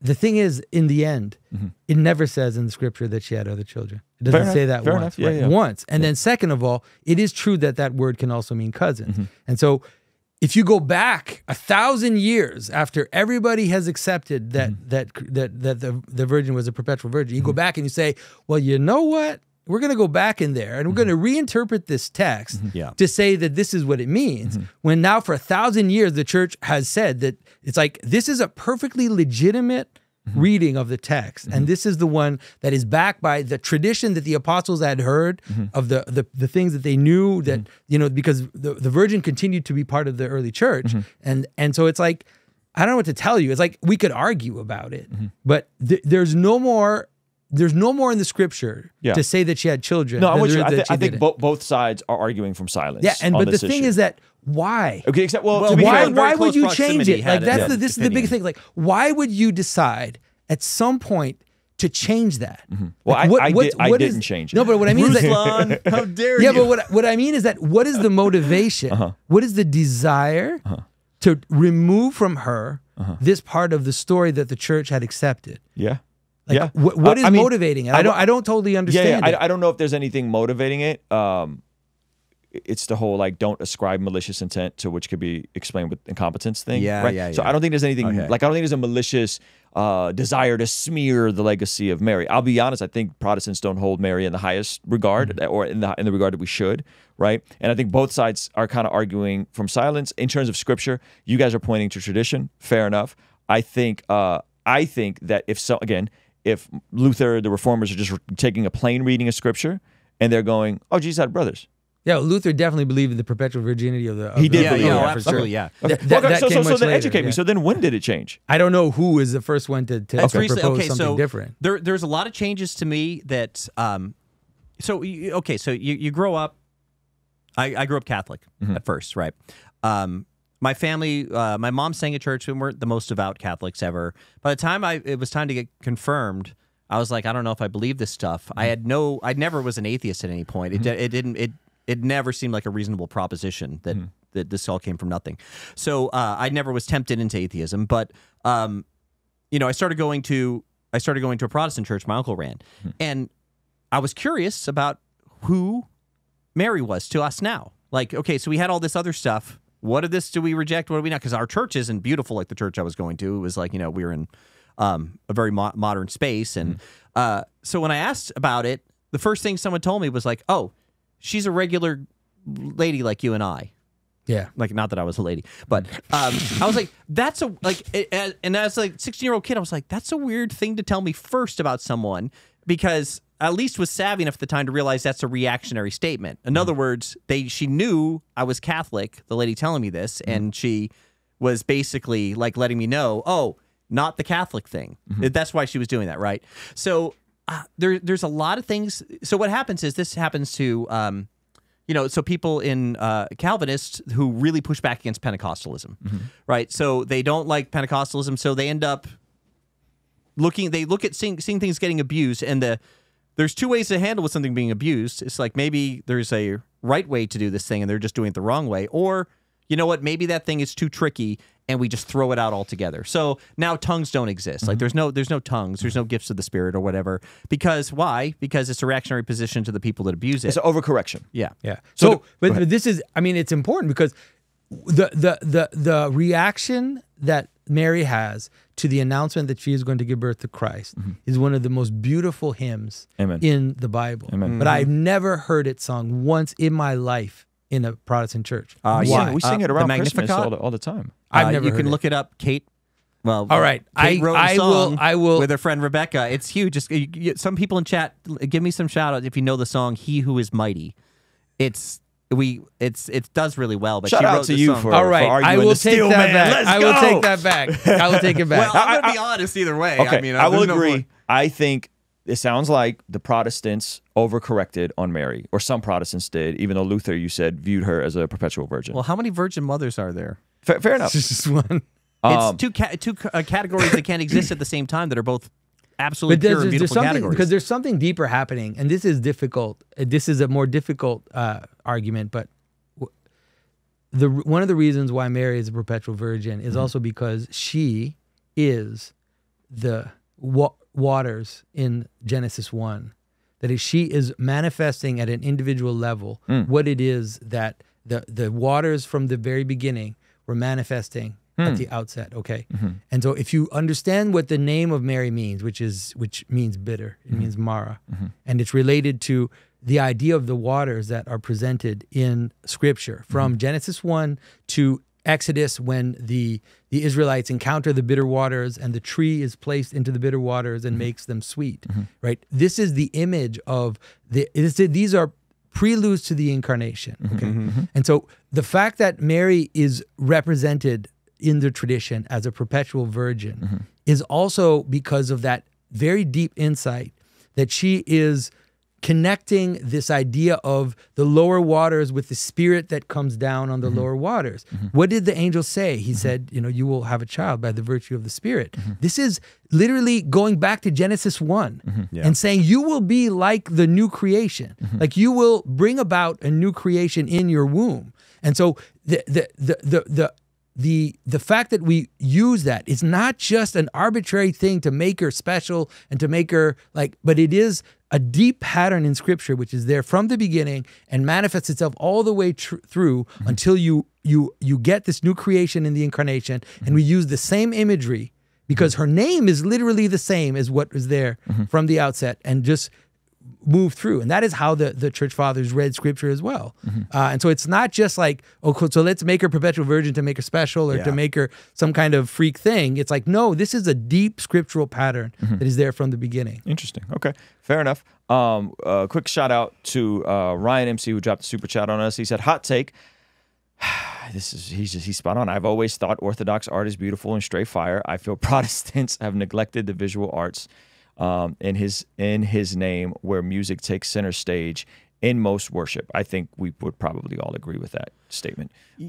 Yeah, there's something really... By the way, I didn't call Mary the Holy Spirit. Whoever said that is ridiculous. People in the chat get weird. Yeah, no, it's like, oh, yeah, I know. Yeah, blasphemy to call Mary. That's ridiculous. It's like, my goodness. Yeah, thank you for the super chat. To hear that. Guys, this is why we have conversations and we're friends. And I enjoyed our time because it's clarity leads to confidence and context. And so if we're just straw manning other people's, that's silly, right? This is why we talk about these. And I don't think either of you guys have called Mary the Holy Spirit or worship she's Mary. The waters on which the Holy Spirit descended. Yes. She's not the Holy Spirit. Yes. I don't think anybody believes that. I love that. I want to address that super chat, actually. Can I? Yeah, please. Because I think it's beautiful what he's saying. So there's beauty matters, right? So you can't, Christ says, behold, I'm making all things new. And it doesn't mean that the world needs to be boring, so it's just something spiritual. Like he resurrects your body.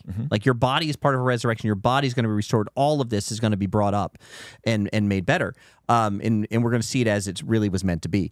So there's something that was very challenging for me, all as an artist, is that, okay, so let's just take what was happening is I'm in a band and I'm traveling the country, and I'm a Christian. Our band's not a Christian band, but you travel along, you see a billboard, and you're driving through Tennessee and you see a billboard, and it's for a Christian radio station, and their advertisement for their music is safe for little ears. Right? That was like what it had been reduced to, and I was like, oh, that's not a good plan.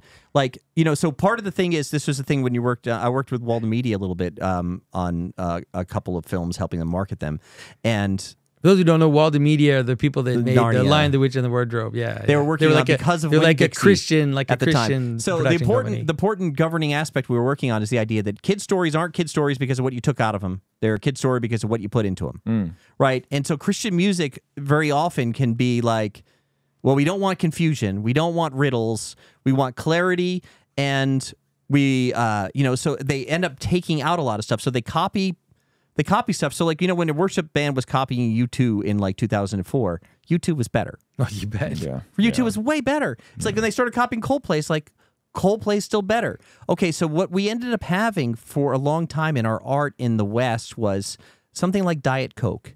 It's not going to make you fat, but it's got a weird aftertaste. Am I wrong? Amen. No, you're not. This is why I'm like, yo, you guys, you got it. This is no pushback for me. Here's what I started noticing, because there was something, I found myself like Judas criticizing the beautiful churches, though, where I was like, isn't that money wasted? Right? Isn't that money wasted? Couldn't we spent that on the poor? Couldn't we spent that else better? And it's like, no, it's still spent on God. And so, but I also realized as working for churches and stuff, and you would love to have an intellectual atheist wander in one day and be like, I'm a Christian now. Thanks, guys, for building this ministry here and whatnot. It would never happen. I'm sure people have stories of where it happened. At the same time, I started noticing that atheists were paying top dollar to go over to Europe and to go over, into Greece to tour churches and monasteries. And I was like, dude, we totally blew it. We went 4 walls in the gospel, and we didn't realize that like all of this stuff can participate in God. And so that's one of the things about the tradition. I encourage that for everybody. It's like you have, if you understand this worldview and what you have access to, you have access to more than the people who are beating us at art. Well, so here's what I will unapologetically acknowledge. You guys are some of the most creative people I know. Thank you. Yet you guys still color within the lines of what we call orthodoxy, right? Like small doctrinally, conservatively, doctrinally, but also like what marriage is, what marriage is not, right? Like what a man is, what a woman is not, right? We don't have to go there. But what I find is the people who make art at your guys' caliber, not all of them, but a lot of them, in the Protestant arm of the church, tend to deconstruct and become like progressive Christians or not Christian at all. Oh, I know who you're talking about. And so that's why I think this is a W. There's no pushback for me. I think everything you're saying is spot on. I think that there is an issue with Christian art. I've been saying this for a long time, and when I get around people as creative as you guys, you're graphic illustration, stories, icons, music, theatrical, incredible, riddles, amazing. Those people end up becoming weirdos, like in every measurable word in the Protestant art. Like they're just freaking weird. I don't want to be around them. They're jerks. They're like, or they believe some crazy stuff. And I got stories for days. We don't want to have. So I'm 100% what you guys did. And I think I said this to you guys. I think there is something in the theology there that allows for more freedom. But I think there's also there's something that, at least for the artists that are watching now, if there's some artists watching now, it's like the Bible.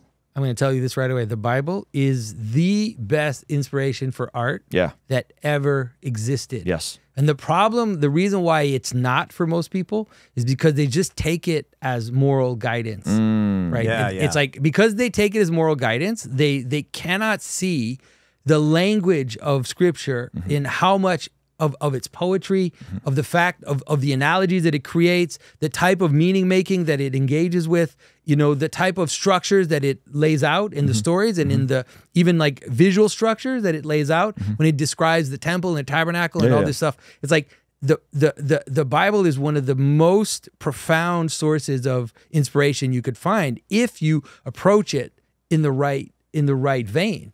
And I think that is something that both Neil and I have kind of understood, and so what happens is that if you enter into Scripture that way, it will reveal to you the structures of reality. Like it'll show you how to see. It'll show you how to see the world, and then out of that, some of the most beautiful art in the history of the world was made. Whether it is Dante's, comedy, whether it is the amazing churches that were made, the mosaics, all of this stuff, and the hymnography of the church.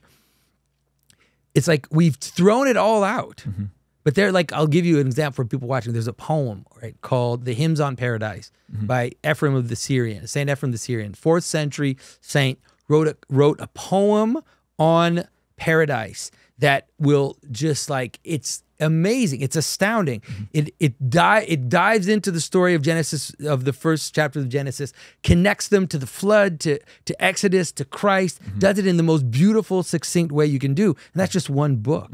All of the hymnography of the church has this powerful language of analogy and of representation. And it's like, we just threw it all out. Yeah. And it's available to us. It's like, it's all there. Yeah, fair enough.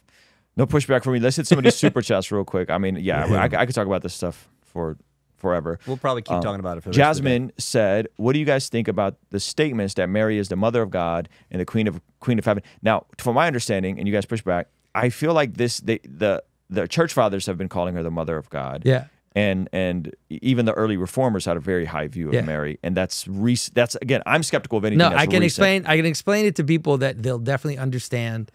One of the problems is also because of the way we understand categories in the modern world. Mm-hmm. So the word mother, as you know, is related to the word matter, right? These are the same words. Yeah, okay, the etymology. Yeah, and it's related to this idea of this lower waters that I talked about, right? So God sends his spirit down and then pulls the earth out of the lower waters, right? It's out of the chaos that God pulls out reality. Okay, that is the prime matter, you could call it, right? The lower kind of potential out of which the body is taken. And that is I give people a real grounded example of that. This less abstract, like in the sense that when you have when a baby's born, the water comes first, right? It's seen as like the primordial. It's seen as the potentiality of life. Right, you know, that's just something everybody understands. Yeah, sometimes these categories. And so the thing is that like abstract. in a sexual relationship, the father provides the seed, right? Very little body. There's no body. The body comes from the mother, right? The whole body of a child comes from the mother, right? That is what we mean by the mother of God. What we mean by the mother of God is we mean the one who provided a body for God. Out of her body that God was revealed to the world. It doesn't mean that we're making her superior to God in any way. It doesn't mean that we're making her equal to God. It just means that, like the scriptural analogy of understanding this idea that God sends his logos. Think about it this way in Genesis 1. God speaks, sends his logos down, and then that logos pulls the earth out of the waters. Right.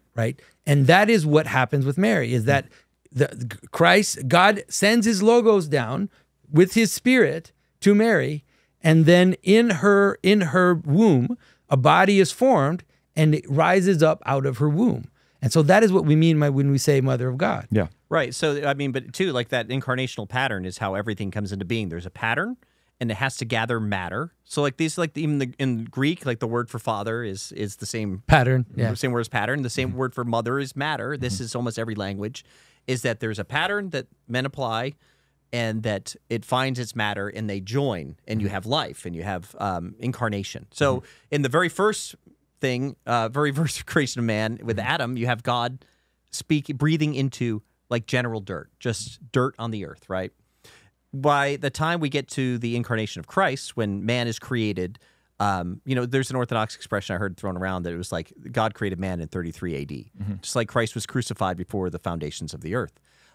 Is that this idea that like now instead of just sort of dirt in the earth, you have something that's come up from that dirt closer to heaven, right? A pure body. Like Mary is the exemplar of purity in this situation. So, and then you have God providing the spirit of, you know, his spirit to the situation. So this is also like the idea, if people want to ponder the mystery of that thing about where Christ comes from, and you can think about that moment of how Christ comes into the world and is conceived as in every act you take, that you're always trying to combine the right matter and practices with the proper name and spirit down from heaven. So in this story isn't just historical details. In the story is how to look at everything you do and say in every action. So it's very personal at the same time as it's this huge cosmic image of Christ coming into the world. It's very personal in the sense that you're supposed to go and reenact that story all the time. Yeah. Quick super chat. This is for you, Jonathan. Love to see Jonathan on here. He's a big reason I've gone from atheism to Orthodox. Praise God. Yeah, glory to God. That's I hear that a lot, man. That's awesome. I hear that a lot. That's awesome. Okay, chat, if you guys got other questions, drop them in the chat now. Specific questions. Somebody brought up Matthew 125, where it said Joseph hadn't been with Mary until... That's a good verse to bring up, because it really... if you're reading Protestantism into it, it seems like the nail in the coffin. It's where it's talking about how he did not sleep with her until the time when Christ was born. That everybody feels like that inferentially, that's like the end of the argument. And there's tons of examples. We can just start going through scripture where it says things like that, and you don't believe that suddenly afterwards the thing that was excluded up until that point starts to happen. It doesn't infer. But he did not consummate their marriage until she gave birth to a son. Yes. And he gave him the name Jesus. Yeah. Yeah, well, I mean, you could give I don't know the examples, but I know I have read about this where that until does not, like in the Greek, does not imply that he did afterwards. Yeah, he did afterwards. Right. Yeah. The important thing was... so you guys would say that's another argument from silence. Yeah, okay. I think so. Fair enough. It's a good verse, but yeah, I guess I'm not that hip to the Hebrew. Oh, it's a really important verse. I'm glad it's there. I just don't think it makes it's not a knockdown point to what everyone seemed to believe about Mary at the very early church. So one of the things is, like, someone will come into me and they'll be like, I don't even know if there's any historicity to Christ actually existing.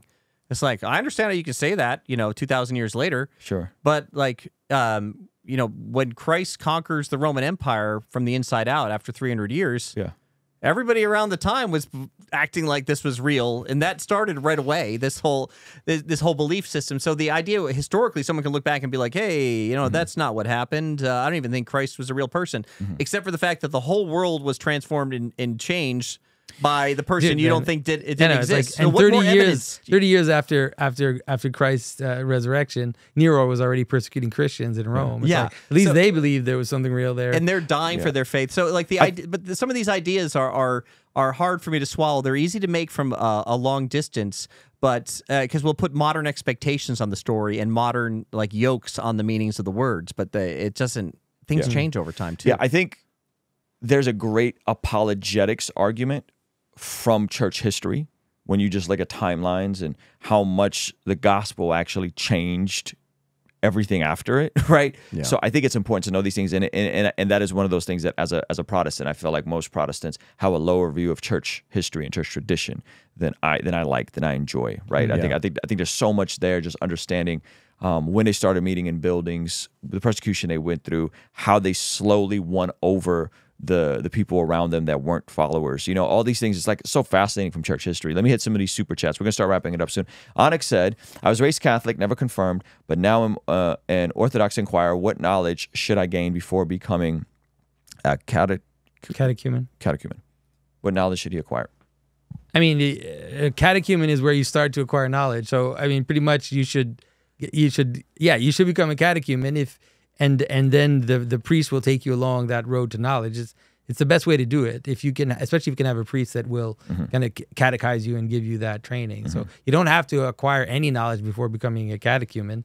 You can drop out at any rate if you realize that you don't think this is the right path. Yeah. You know what's helpful for me? So it took a lot for me to actually step into an Orthodox church. Again, I had like allergic reactions to certain aspects of it, but I got to the point where all my YouTube feed outside of Ruslan, no, I don't think you were on the tube at the time, were Orthodox. I didn't mean for it to happen. It was just the things, the typology, the symbolism in Scripture, like people were talking about it. Yeah, you had a natural insight into biblical symbolism. And so, that was always my thing. And I couldn't find it. Outside of like maybe some Anglican people like Alistair Roberts or people like James Jordan, it didn't seem like outside of Orthodoxy there was much thought on the typological cosmic patterns in the Bible that I think that were just so, as an artist, were like, I was eat up with these things. And so the important thing I did before I went to an Orthodox church is it's like cool if you read the services before you go, because there's so much layered language and poetry and beauty. And the prayers have this architecture to them where they come from above and they come down and they fill the earth. If you look at the pattern that's happening in the prayers, there was this structure that if I was just there and I was trying to keep up, I never would have saw it, right? But because I kind of read it ahead of time and I went there, and I happened to go to this church called St. Michael in Louisville, and their choir is so beautiful and their church is so beautiful. Like, I was there and I never had so much meaning hit me at one time in a service, because again, it's overwhelming. It's symbolism. It's like they're not taking a minute off on infusing Christ and the Trinity into everything. So like you make the sign of the cross, and Catholics have something similar to this, but you hold these three fingers together for the three persons of the Trinity, and you have these two fingers for the two natures of Christ. And when you make the sign of the cross, like each of these patterns, like the Father, Son, and Holy Spirit, like you think about how You think about even in the Epiphany how the Trinity appears with the dove spreading out its wings into the world, and how the Spirit wind fills the earth. There were so many layers of symbolism. It was like a super saturated solution. I cried like Jordan Peterson, like talking about how much men are moved by what he's saying. Yeah. So it really hit me. So I mean, if you want to find the most of God in it through this process, is every time you're about to do something, like just do yourself a favor, get acclimated before you're there, so you're not lost. And I think that's helpful, because orthodoxy in a big way for like a lot of people that aren't converts that are bringing you into it, they just throw you into it. It's definitely drinking from a fire hose. That's for sure. It's like, imagine trying to like play baseball and no one explained to you the order of the bases or how the game works. It's like it would be totally insane. And so a lot of people's experience into orthodoxy is like that. It's just like, hey, you'll go stand over there and field the balls that come to you. It's going to be fine. So reading the services ahead of time is the very least thing you can do in trying to understand them. All right, let's hit a couple of these super chats. And guys, hey, be nice to each other in the chat, please. Don't, like, if we can sit here and be friends and have a great conversation, you guys should be able to be nice to each other in the chat, to people you don't know. Aaron asked, what is the Orthodox take on the end times? Is it similar to Protestantism, or are there any differences, similarities? If so, what are they? So end times, a lot of Protestants believe in a rapture theology. A lot of evangelicals believe in a rapture theology, though there are Too new for you, though, right? Say it again? Is that too new for you? Too new for me. Too new for me. I mean, 19th century. I don't know. I don't know I don't know how it's going to end. I don't know. I don't take a strong confidence in any position. I want post-millennialism to be true. I want the church converting the world and making the world more Christianized to be true, and then revival breaking out, and then Jesus come back. That's what I would like to see, which is in the line of like a Joel Webbin and some of those folks. But I don't know. I don't have a strong position on this. You guys are amillennial, right? Like already, but not yet. Jesus is reigning. We're not going to put a name on it. Okay. Yeah. From my research, I think you guys are that's a Protestant. That's definitely a Protestant name on what okay, so how does the end times play out? Jonathan just did a series for the Daily Wire called "The End of the World." Did you get? I haven't listened through it yet. Yeah, but I don't behind the paywall. It's behind the paywall on Daily Wire, sadly. But I don't talk, because it's not a Christian audience, and so I did talk about certain patterns in the Book of Revelation. I talked about the beast and the horror, and but it's not just an interpretation of Revelation for sure.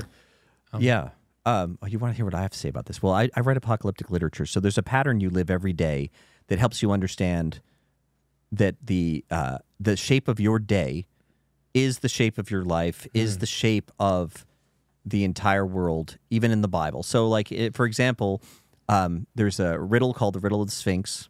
It appears in Sophocles in Greek, and this is this riddle where it says, what walks on 4 legs in the morning, what walks on 2 legs in the afternoon, and what walks on 3 legs at night. Save the embarrassment if you don't know the answer and making you guess. The answer is a human, because a human crawls in the morning of their life, the morning part of your life. You walk on 2 legs, as you learn to walk and become an adult. And then when you're older, you have that third leg, the cane. You get supported by technology to keep you moving. So that pattern, God was very kind. It's like when people think like the idea of death, dying, and afterlife is so strange, you rehearse it every day. You wake up, you come to your senses, you get dressed, you get prepared for work, you go and do your work, you come home and you retire. You do, most of the time, people do more recreational things at the end.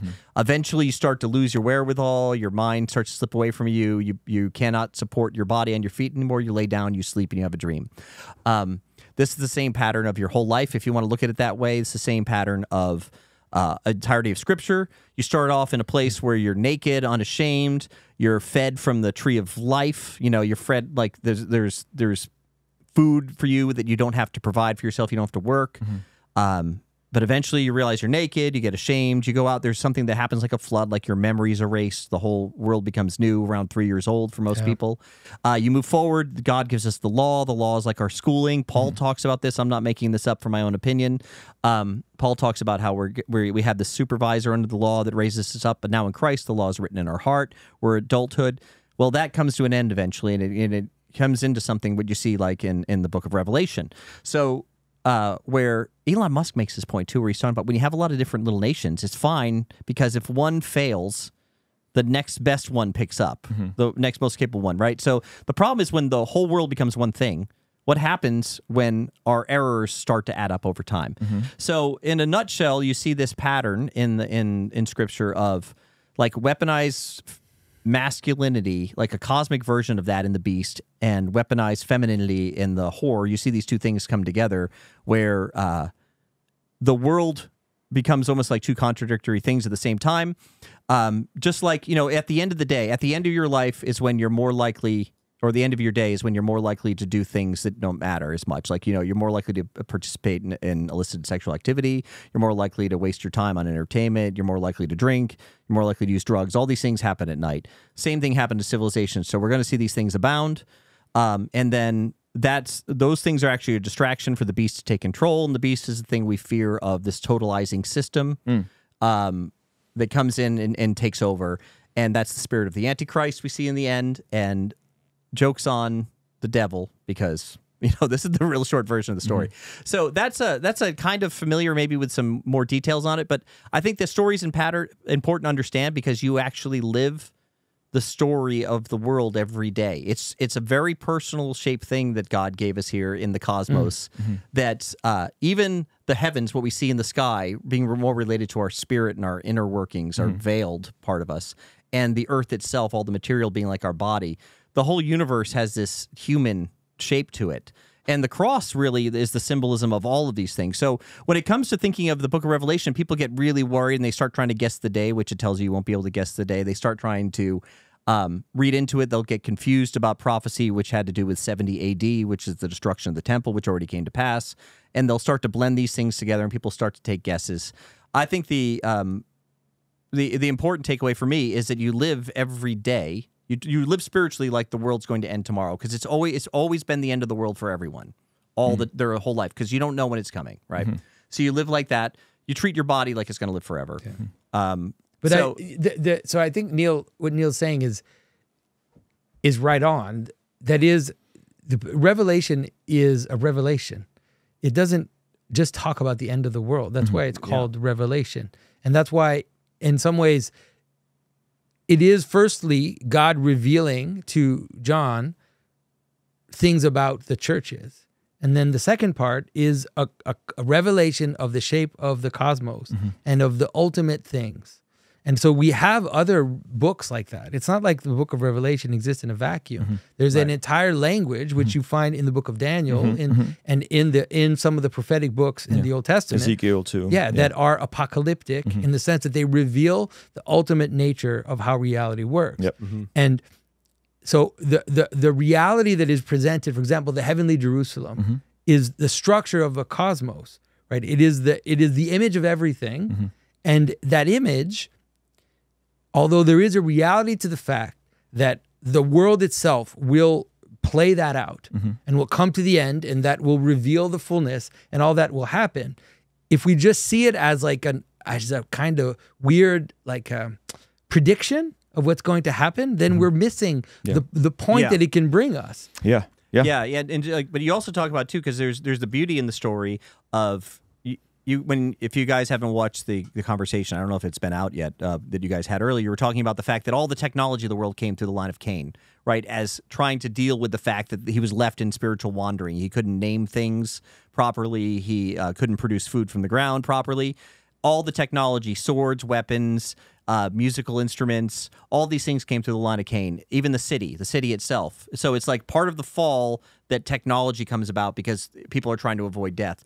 Well, the image at the end, the image of the Garden of Eden in the very beginning is still there in the end, except that all of the stuff in the fall, again, I'm stealing Jonathan's thunder here, all the stuff in the fall was integrated. So like the holy city, the things we see, like all of this stuff that was that had a lower state gets incorporated, and then the Garden of Eden is in the center of that. So I think that's wonderful. We should, if we had time to, we should make predictions. Seriously.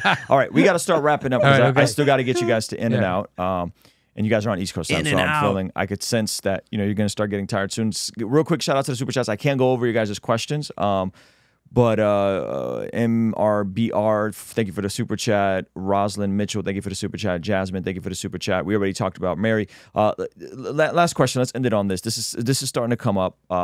heaven, hell, who's in, who's out, right? Salvation. There's going to be some differences, but here's the chat is saying Catholics and Orthodox condemn everyone who's not them to hell. That's not what I heard from Trent Horn. That's not what I heard from you guys last night. So I don't know where that's coming from. Maybe you guys kept alluding to the Ortho Bros. Maybe it's like the cage stage. No, I don't think anywhere in Orthodox, even the weirdest circles, I don't hear that. I don't see so that. I don't know where that's coming from, but it keeps coming up in the chat, right? What Trent Horn told me was, I think you're in. I just think you're in the wrong ecclesia. I think you're not getting the benefit of being a part of the right ecclesia. Yeah. Would your guys' position be similar? The way that the Orthodox tend to present it, and that I've seen even several saints mention it, which is that we know that the true church is the way that God gave us to enter into his kingdom and to participate in his kingdom. Now, as for the rest, it's not your problem. Like, as for the rest, as for the manner in which God manifests in other ways, the way in which the heretics or the people that are not in communion with the church, the way in which they will participate in this, it's just, why are you asking that question, dude?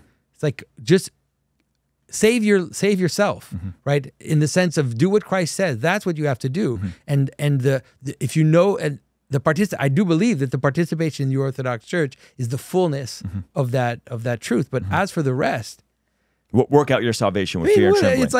It's like I don't. And I can pray and I can hope, and so many people will say that. Like, it's like, I hope that all will be saved. Like, I hope that the entire world will be saved. Like, why would I hope for anything else? You know, but that has to be real.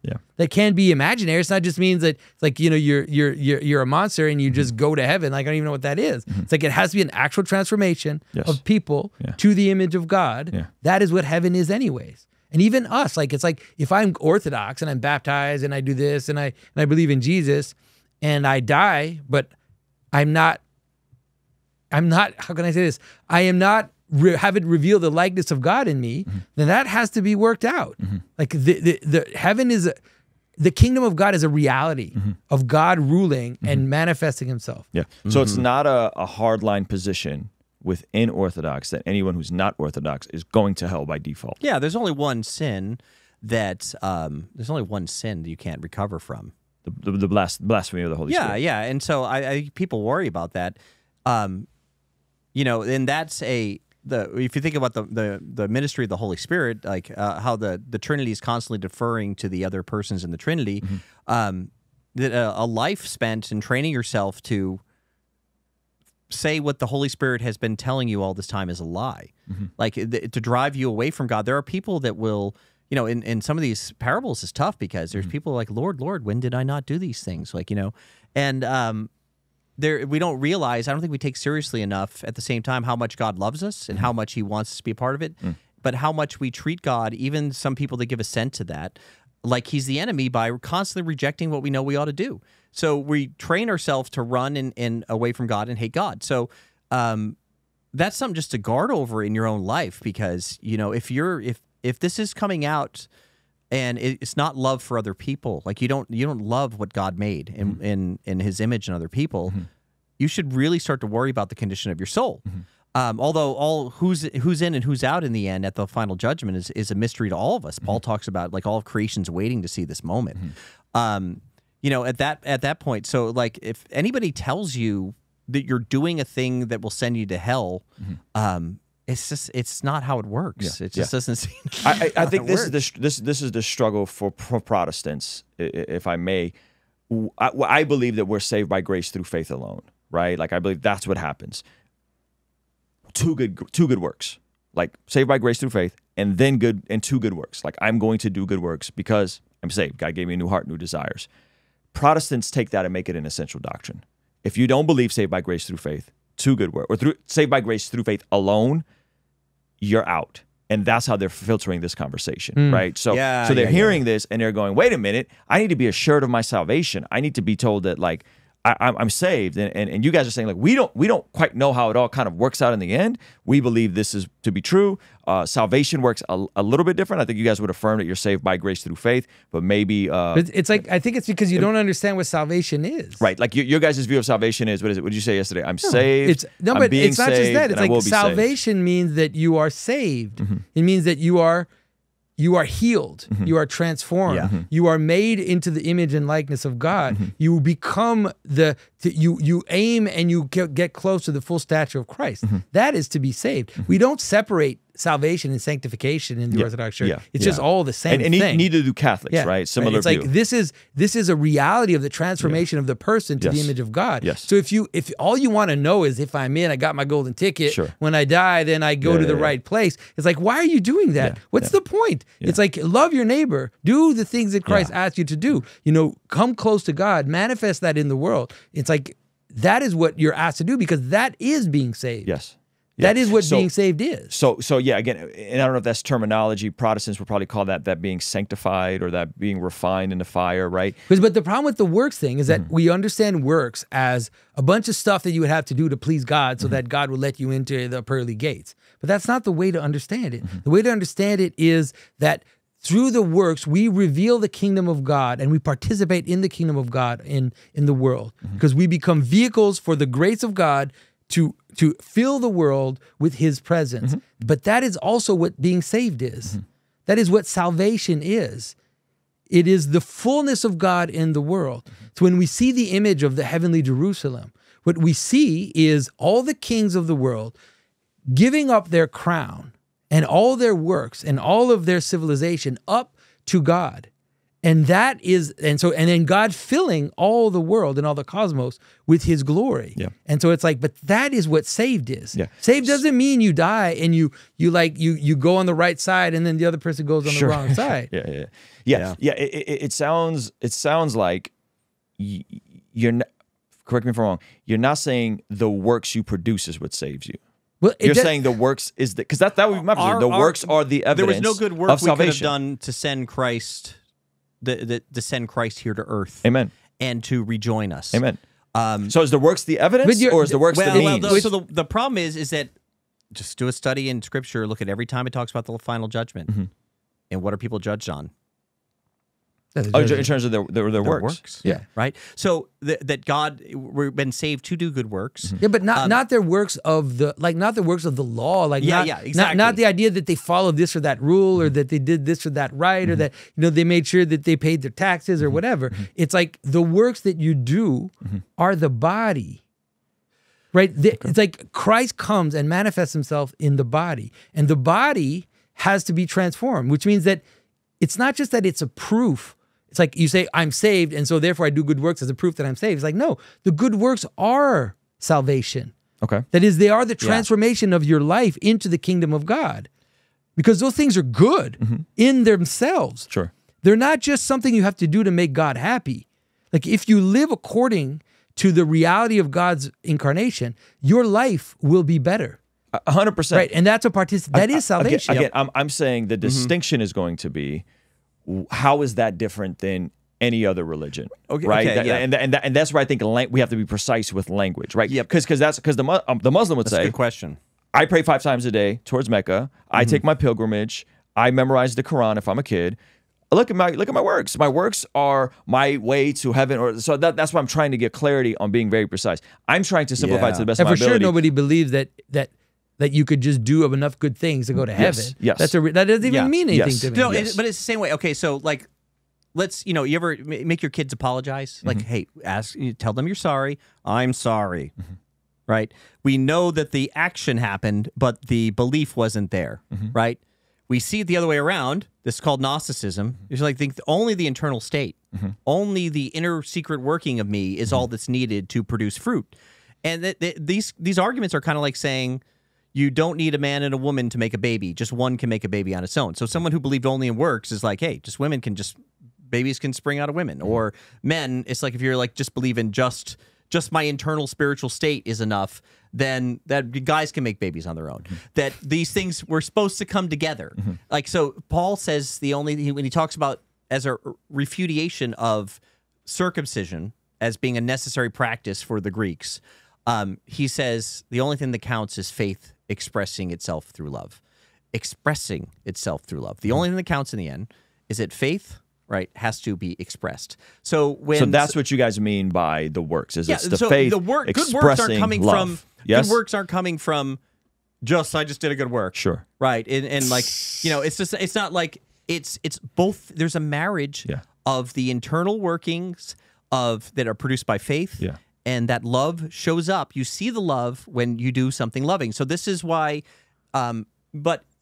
James gets the most clear on it, because the only time you see the phrase faith alone appear in the Bible, it says not by faith alone.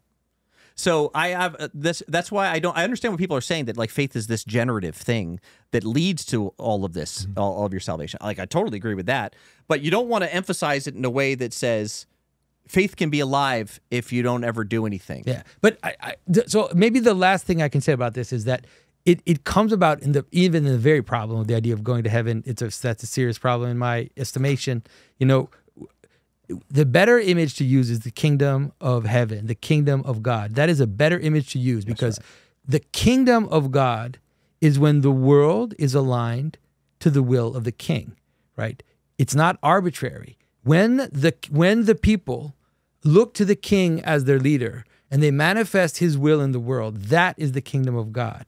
So you can't, this separation, like this complete separation of like faith and manifestation is ridiculous. It doesn't mean anything. Like, you know, we can see it like when St. Paul is talking about like works and talking about basically saying, if you think that just by following these rules, you're going to be transformed, that's ridiculous, because everybody knows you can follow a bunch of rules without having the inner transformation, the way that Neil said. But it's like, if you understand the kingdom of the kingdom of heaven, the kingdom of God, as being that which saves you and saves the world, but that means that it has to be transformed in practice. Yeah. I have no issue stirring people on to do good works. I have an issue when people tell me that me stirring them on to do good works is me creating a works-based salvation. Yeah, and that happens in Protestant circles, which I'm not. Like, if I'm like, hey, the king has a kingdom, and that king has a preference on how you treat your wife. That king has a preference on how you handle your finances. Right? The king has a way of doing things, charity, poor people, like all these things. And then people go, well, that's works-based salvation. Like, no, that's not, right? So I feel like we're intrinsically saying the same thing, but I feel like there's these little differentiations I of know words. exactly why the difference is. Okay, so from a Protestant's perspective, let's say you think of sin is like, okay, I'm driving a car. I drove poorly, I dented my car. No amount of good driving is going to fix that dent. That's correct. That's right. That's a good way to think of it.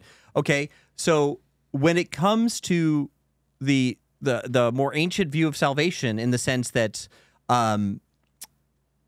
it's not what's keeping you away from God isn't that he has a rap sheet against you, right? So we learn in 1 John that God is love. We learn in 1 Corinthians chapter 13 that love keeps no records of wrong. And so there's implication when people understand this improperly. They think God's asking them to do more than God himself is willing to do, meaning that we're supposed to forgive freely one another, and that God doesn't. God demands a sacrifice. I was hoping you wouldn't open this can of worms. No, I know. It's open the daggone. I'll make it so short. So because I don't want to substitutionary. This is like I was like, I don't want to go into this. Go there. I'm not people. They're looking to the wrong. Like I'm not telling you you're looking to the wrong Christ or anything like that. You're looking to Christ correctly. I just think it's a better idea to not think of it that way. Like God's counted these beans against you, because when you think of it that way, of course works don't help. What good thing you're going to do to make up for a bad thing? Like, I mean, we tried that with each other, right? But wounds have to be healed. So this is what it means for the propitiation of sin, is that there's a healing that needs to take place, so that Christ is working for more than just There's too much conflict in Scripture for me to think that the problem was that God, like a judge, has made a list of things we did wrong, like Santa Claus put us on the naughty list, right? So I think that that's what creates the confusion in the conversation, because when we're using these words, Protestants sometimes are thinking about that dent analogy, And they're like, no, like there's no amount of works you can do to take that dent out of the car. We totally agree. There was nothing amount of goodness I could do to actually do the work that Christ did for us to save us. No way. But was that the ultimate test? So we had to pass. And then why, if that were really the case, why is creation waiting for the final judgment to see this all revealed? Can I give us a word that maybe brings us together? Yeah. Okay. We're saved by faith. By grace through faith, and the works is our reasonable response to the goodness of God. Is that fair? Well, evidence that the faith is alive. Okay, is that a reasonable response? I mean, I'll just let it be. I think. I mean, it's fine. Like whatever. Like I would say we would probably have to keep talking about this, and hopefully maybe we can at some point. Like, yeah. I think it's an interesting conversation. The substitutionary atonement thing. We talked about it yesterday. Joe Webbin did a whole video about this heresy and orthodoxy as debate, and it was substitutionary atonement. Last question for you guys. I don't want to make this a caricature of this was my experience. So you tell me if my experience is accurate. Growing up Oriental Orthodox, I saw a high value of tradition and a high value of the liturgy and communion and lighting the candles and all that stuff is beautiful to me. I saw a very low view of Scripture. I saw a very low view of reading your Bible. I don't remember anyone when I came here, anyone reading the Bible outside of whatever Sunday school was teaching and whatever the Terhair said. Nothing, like at all. And so my experience was a bunch of folks coming to Oriental Orthodox Armenian Church who were still beating their wives, who were still driving drunk. We had people that we lost that were driving drunk and died.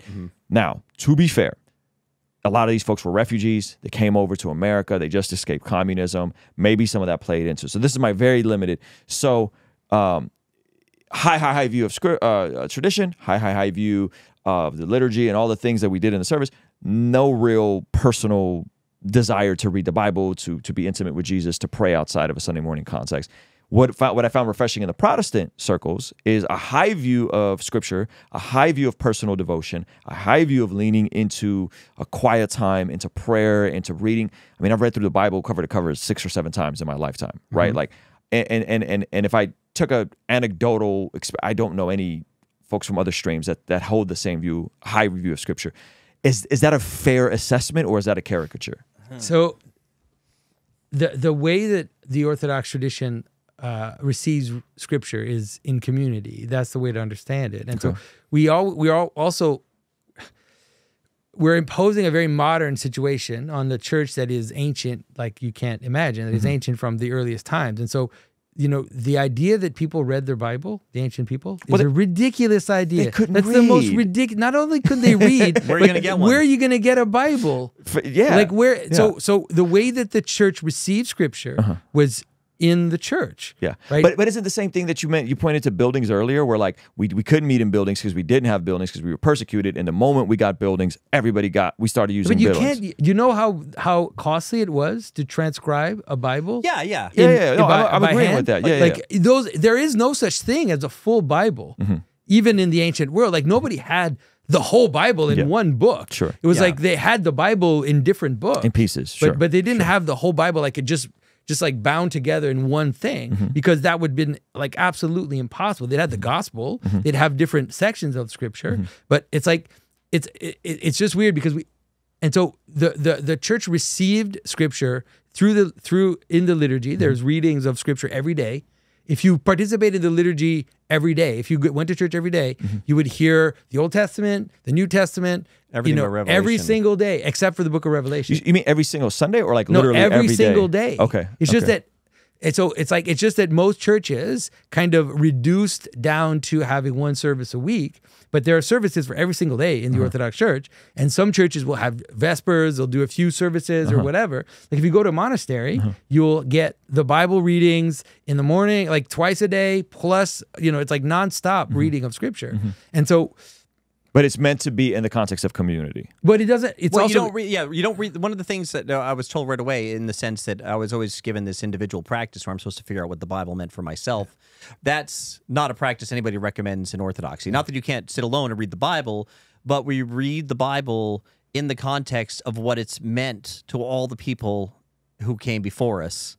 So it's not like you're trying to figure out what things meant for yourself. It's very helpful. But I think that you have a good point, and your point is definitely taken, which is that this reality about Scripture was true and reasonable in a world that is imbued with Christianity.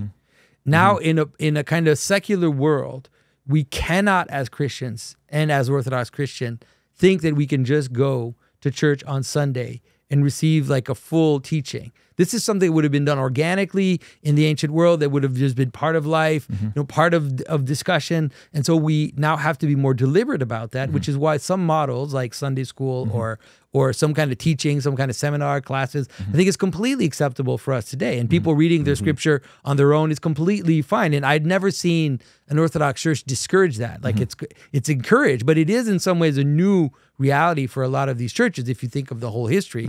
You know, because before it was just part of life. Like every day was a feast. Like we're always celebrating some event from the life of Christ. We're always like it's part of our everyday life. But now I think you're right that we can learn from Protestants to make reading scripture part of our practice. Yeah. So also, I think anecdotally, you can go to different churches like that. But I would say the trump card in the traditions, meaning what is your tradition prepared for? What does your tradition do deliberately?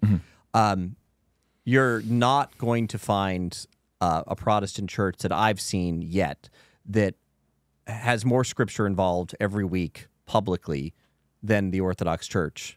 In terms of the Sunday morning. Not just, I mean, again, in terms of just the Sunday morning. I go to church a lot more than Sunday. I think you should come to church with me. Dude, I'll totally go with you. Here's my final thought. All right, okay, final thought. But a lot of scripture's read aloud, man. Like, it's hard to find a tradition that reads more scripture aloud in public and builds their service. The whole service is built on around scripture. the gospel. That's beautiful. Even the prayers. My thought is, when I think about these things and I think about my audience and they're saying, oh, I'm coming to an Orthodox church.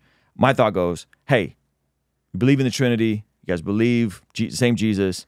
Hey, cool. They're in. And, you know, Jesus, better than no Jesus, right? Unlike the progressive streams of Christianity, right? Where they're believing some wonky stuff, right? From your guys' vantage point, you guys see my audience, maybe one of Orthodox person stumbles across, and then they end up at my church because they do FPU, and then they're like, Financial Peace University, the class I'm starting on Monday, and then they're like, oh man, I like Ruslan's church. I checked out his interview with Jonathan, checked out his interview with Neil, and then they end up at my church. From your guys' perspective, is it kind of like the same, like, man, a little bit of Jesus is better than no Jesus? I definitely agree with that. Oh yeah, okay. Like some Jesus is better than no Jesus. I am grateful sure. I am grateful for any atheist, any person who has kind of dropped out to go into a Protestant church. I'm grateful for that's that. a good move. Nonstop. What if they were Orthodox and ended up at a Protestant church? Oh, I think they I think they can do better. Not that I mean I love it. So I'm not trying to be rude. I've done everything. Yeah. Now, so I think that they might choose something they're more comfortable with at the sake of something that had. I mean, it's hard to say it any other way. It's just fuller.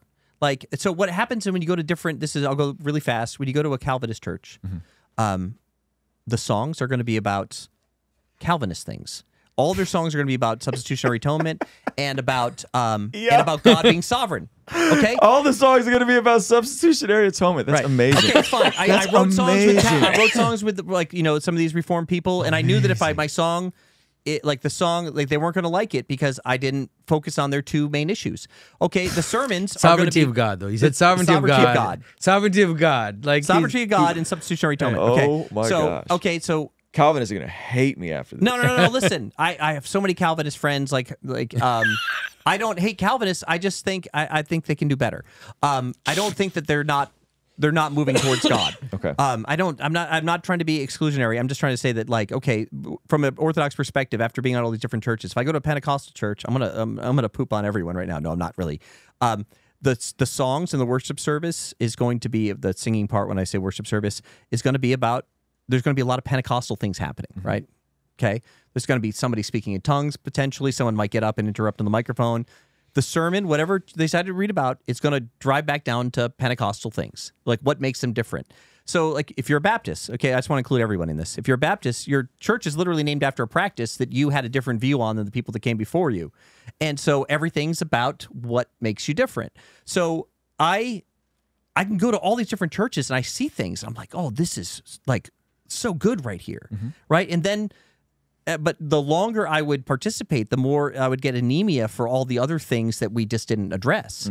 And these things are accessible to Protestants. I'm not talking about these are only accessible to the Orthodox, just that part of what happens is, and we know the scandal of being a part of it too. It's like, you know, in a Protestant church, if you're like leaving to go to another church, it's a big problem for your pastor. He's worried about if people are going to follow you or whatnot. In Orthodoxy, this isn't that kind of problem. If you go to another Orthodox church, it's like, hey, great, that's great. So there's not this there's not this competitive schismatic type thing, you know. So with schismatic things, I mean that generally you will see an emphasis on what makes that group different.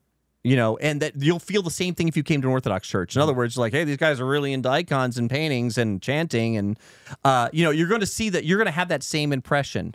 As someone who became very familiar with Scripture, my only concern for my friends is that they might end up sitting at a church trying to get their heart stirred emotionally and waiting in a sermon for a piece of information that's going to fix their life. And I think you know this too, because you really push practices. That's just not enough to have a Christian life.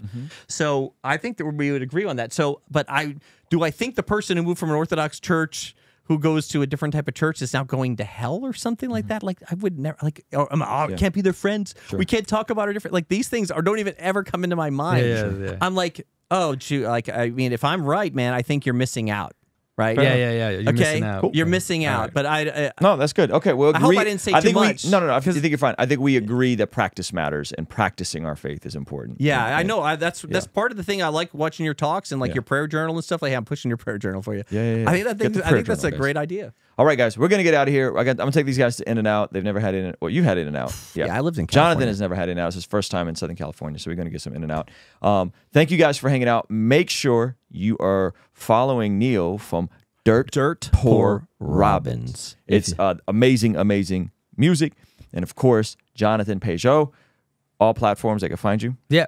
Get symbolic pronunciation's getting worse as it goes along. Did it get worse? Gosh, and if you're interested, like I'm gonna do like a shameless plug here. Please do. Because tomorrow we are launching a graphic novel called God's Dog, and it is a plunge into the Christian worldview. There's leviathans, giants, angels, saints, all this kind of stuff mixed into this one kind of epic story that we're telling over several books. Yeah. So we want to also, and we have like secular comic book artists that are willing to come on in and do some stuff with us, and we're getting some interest. And so we want to kind of knock it out of the park to also show the world that it is possible to do Christian art in a way that is powerful and meaningful and not just propaganda. Yeah, you guys got to tell me about the conference. Super cool. Oh. Thank you. You're even better than me because I was going to forget it. Yeah, the comic book, the story. I've read the whole story ahead of everybody else, so I make them jealous because it ends so beautifully too. I think it's a masterwork you've done with that story. The conference, if you follow Jonathan, you can find it in the symbolic world. There's a conference. If you got excited at all, we didn't get to talk about it a ton, but symbolism, typology, it's really about those things in Scripture and how they're coming back into the world, how, you know, as an artist, how storytelling can be more vertical. We can deal with the fact that, you know, we're not just part of some arbitrary universe, that there's actually meaning being infused in the universe, and that pattern can be understood and enrich you as a person and change the way you see the world and change your joy and your peace and all kinds of things it could do. So that was the worst description of the conference possible. But if you're in Florida, Tarpon Springs, late at the end of February. It starts on leap year. Yeah, so look it's called up. Symbolic World Summit. Look it up. We'd love to meet you and greet you there. I'm dropping a record the same day. Oh, Firebird. That's right. All right, and then they're going to perform, so. Yeah. We're going to get out of here. All right. Love you guys. Peace. We see according to the Bible that prayer is extremely important in terms of us being transformed from the inside out when we get aligned with God's will. For the Christians watching this channel, I want you guys to implement these spiritual disciplines in your day-to-day life. And the only way I've been able to do this consistently is through writing down my prayers in a prayer journal that does a few things. One, it allows me to reflect and come to God humbly and ask Him to move on my behalf. And two, it allows me to document my prayers, which ultimately help me remember the very things that I was praying for and see the hand of God tangibly in my life when He answers them. So I would urge you, consider writing down your prayers. It could be in a blank notebook. It could even be on your phone. Or you could check out the one I personally designed and used for my own quiet time and spiritual discipline that I think will be a huge blessing. It's the exact structure and system that I've used for years to pray and be more consistent in my spiritual disciplines. You can pick yours up today by clicking the link in the pinned comment below. All right, I'll see you over there. Peace.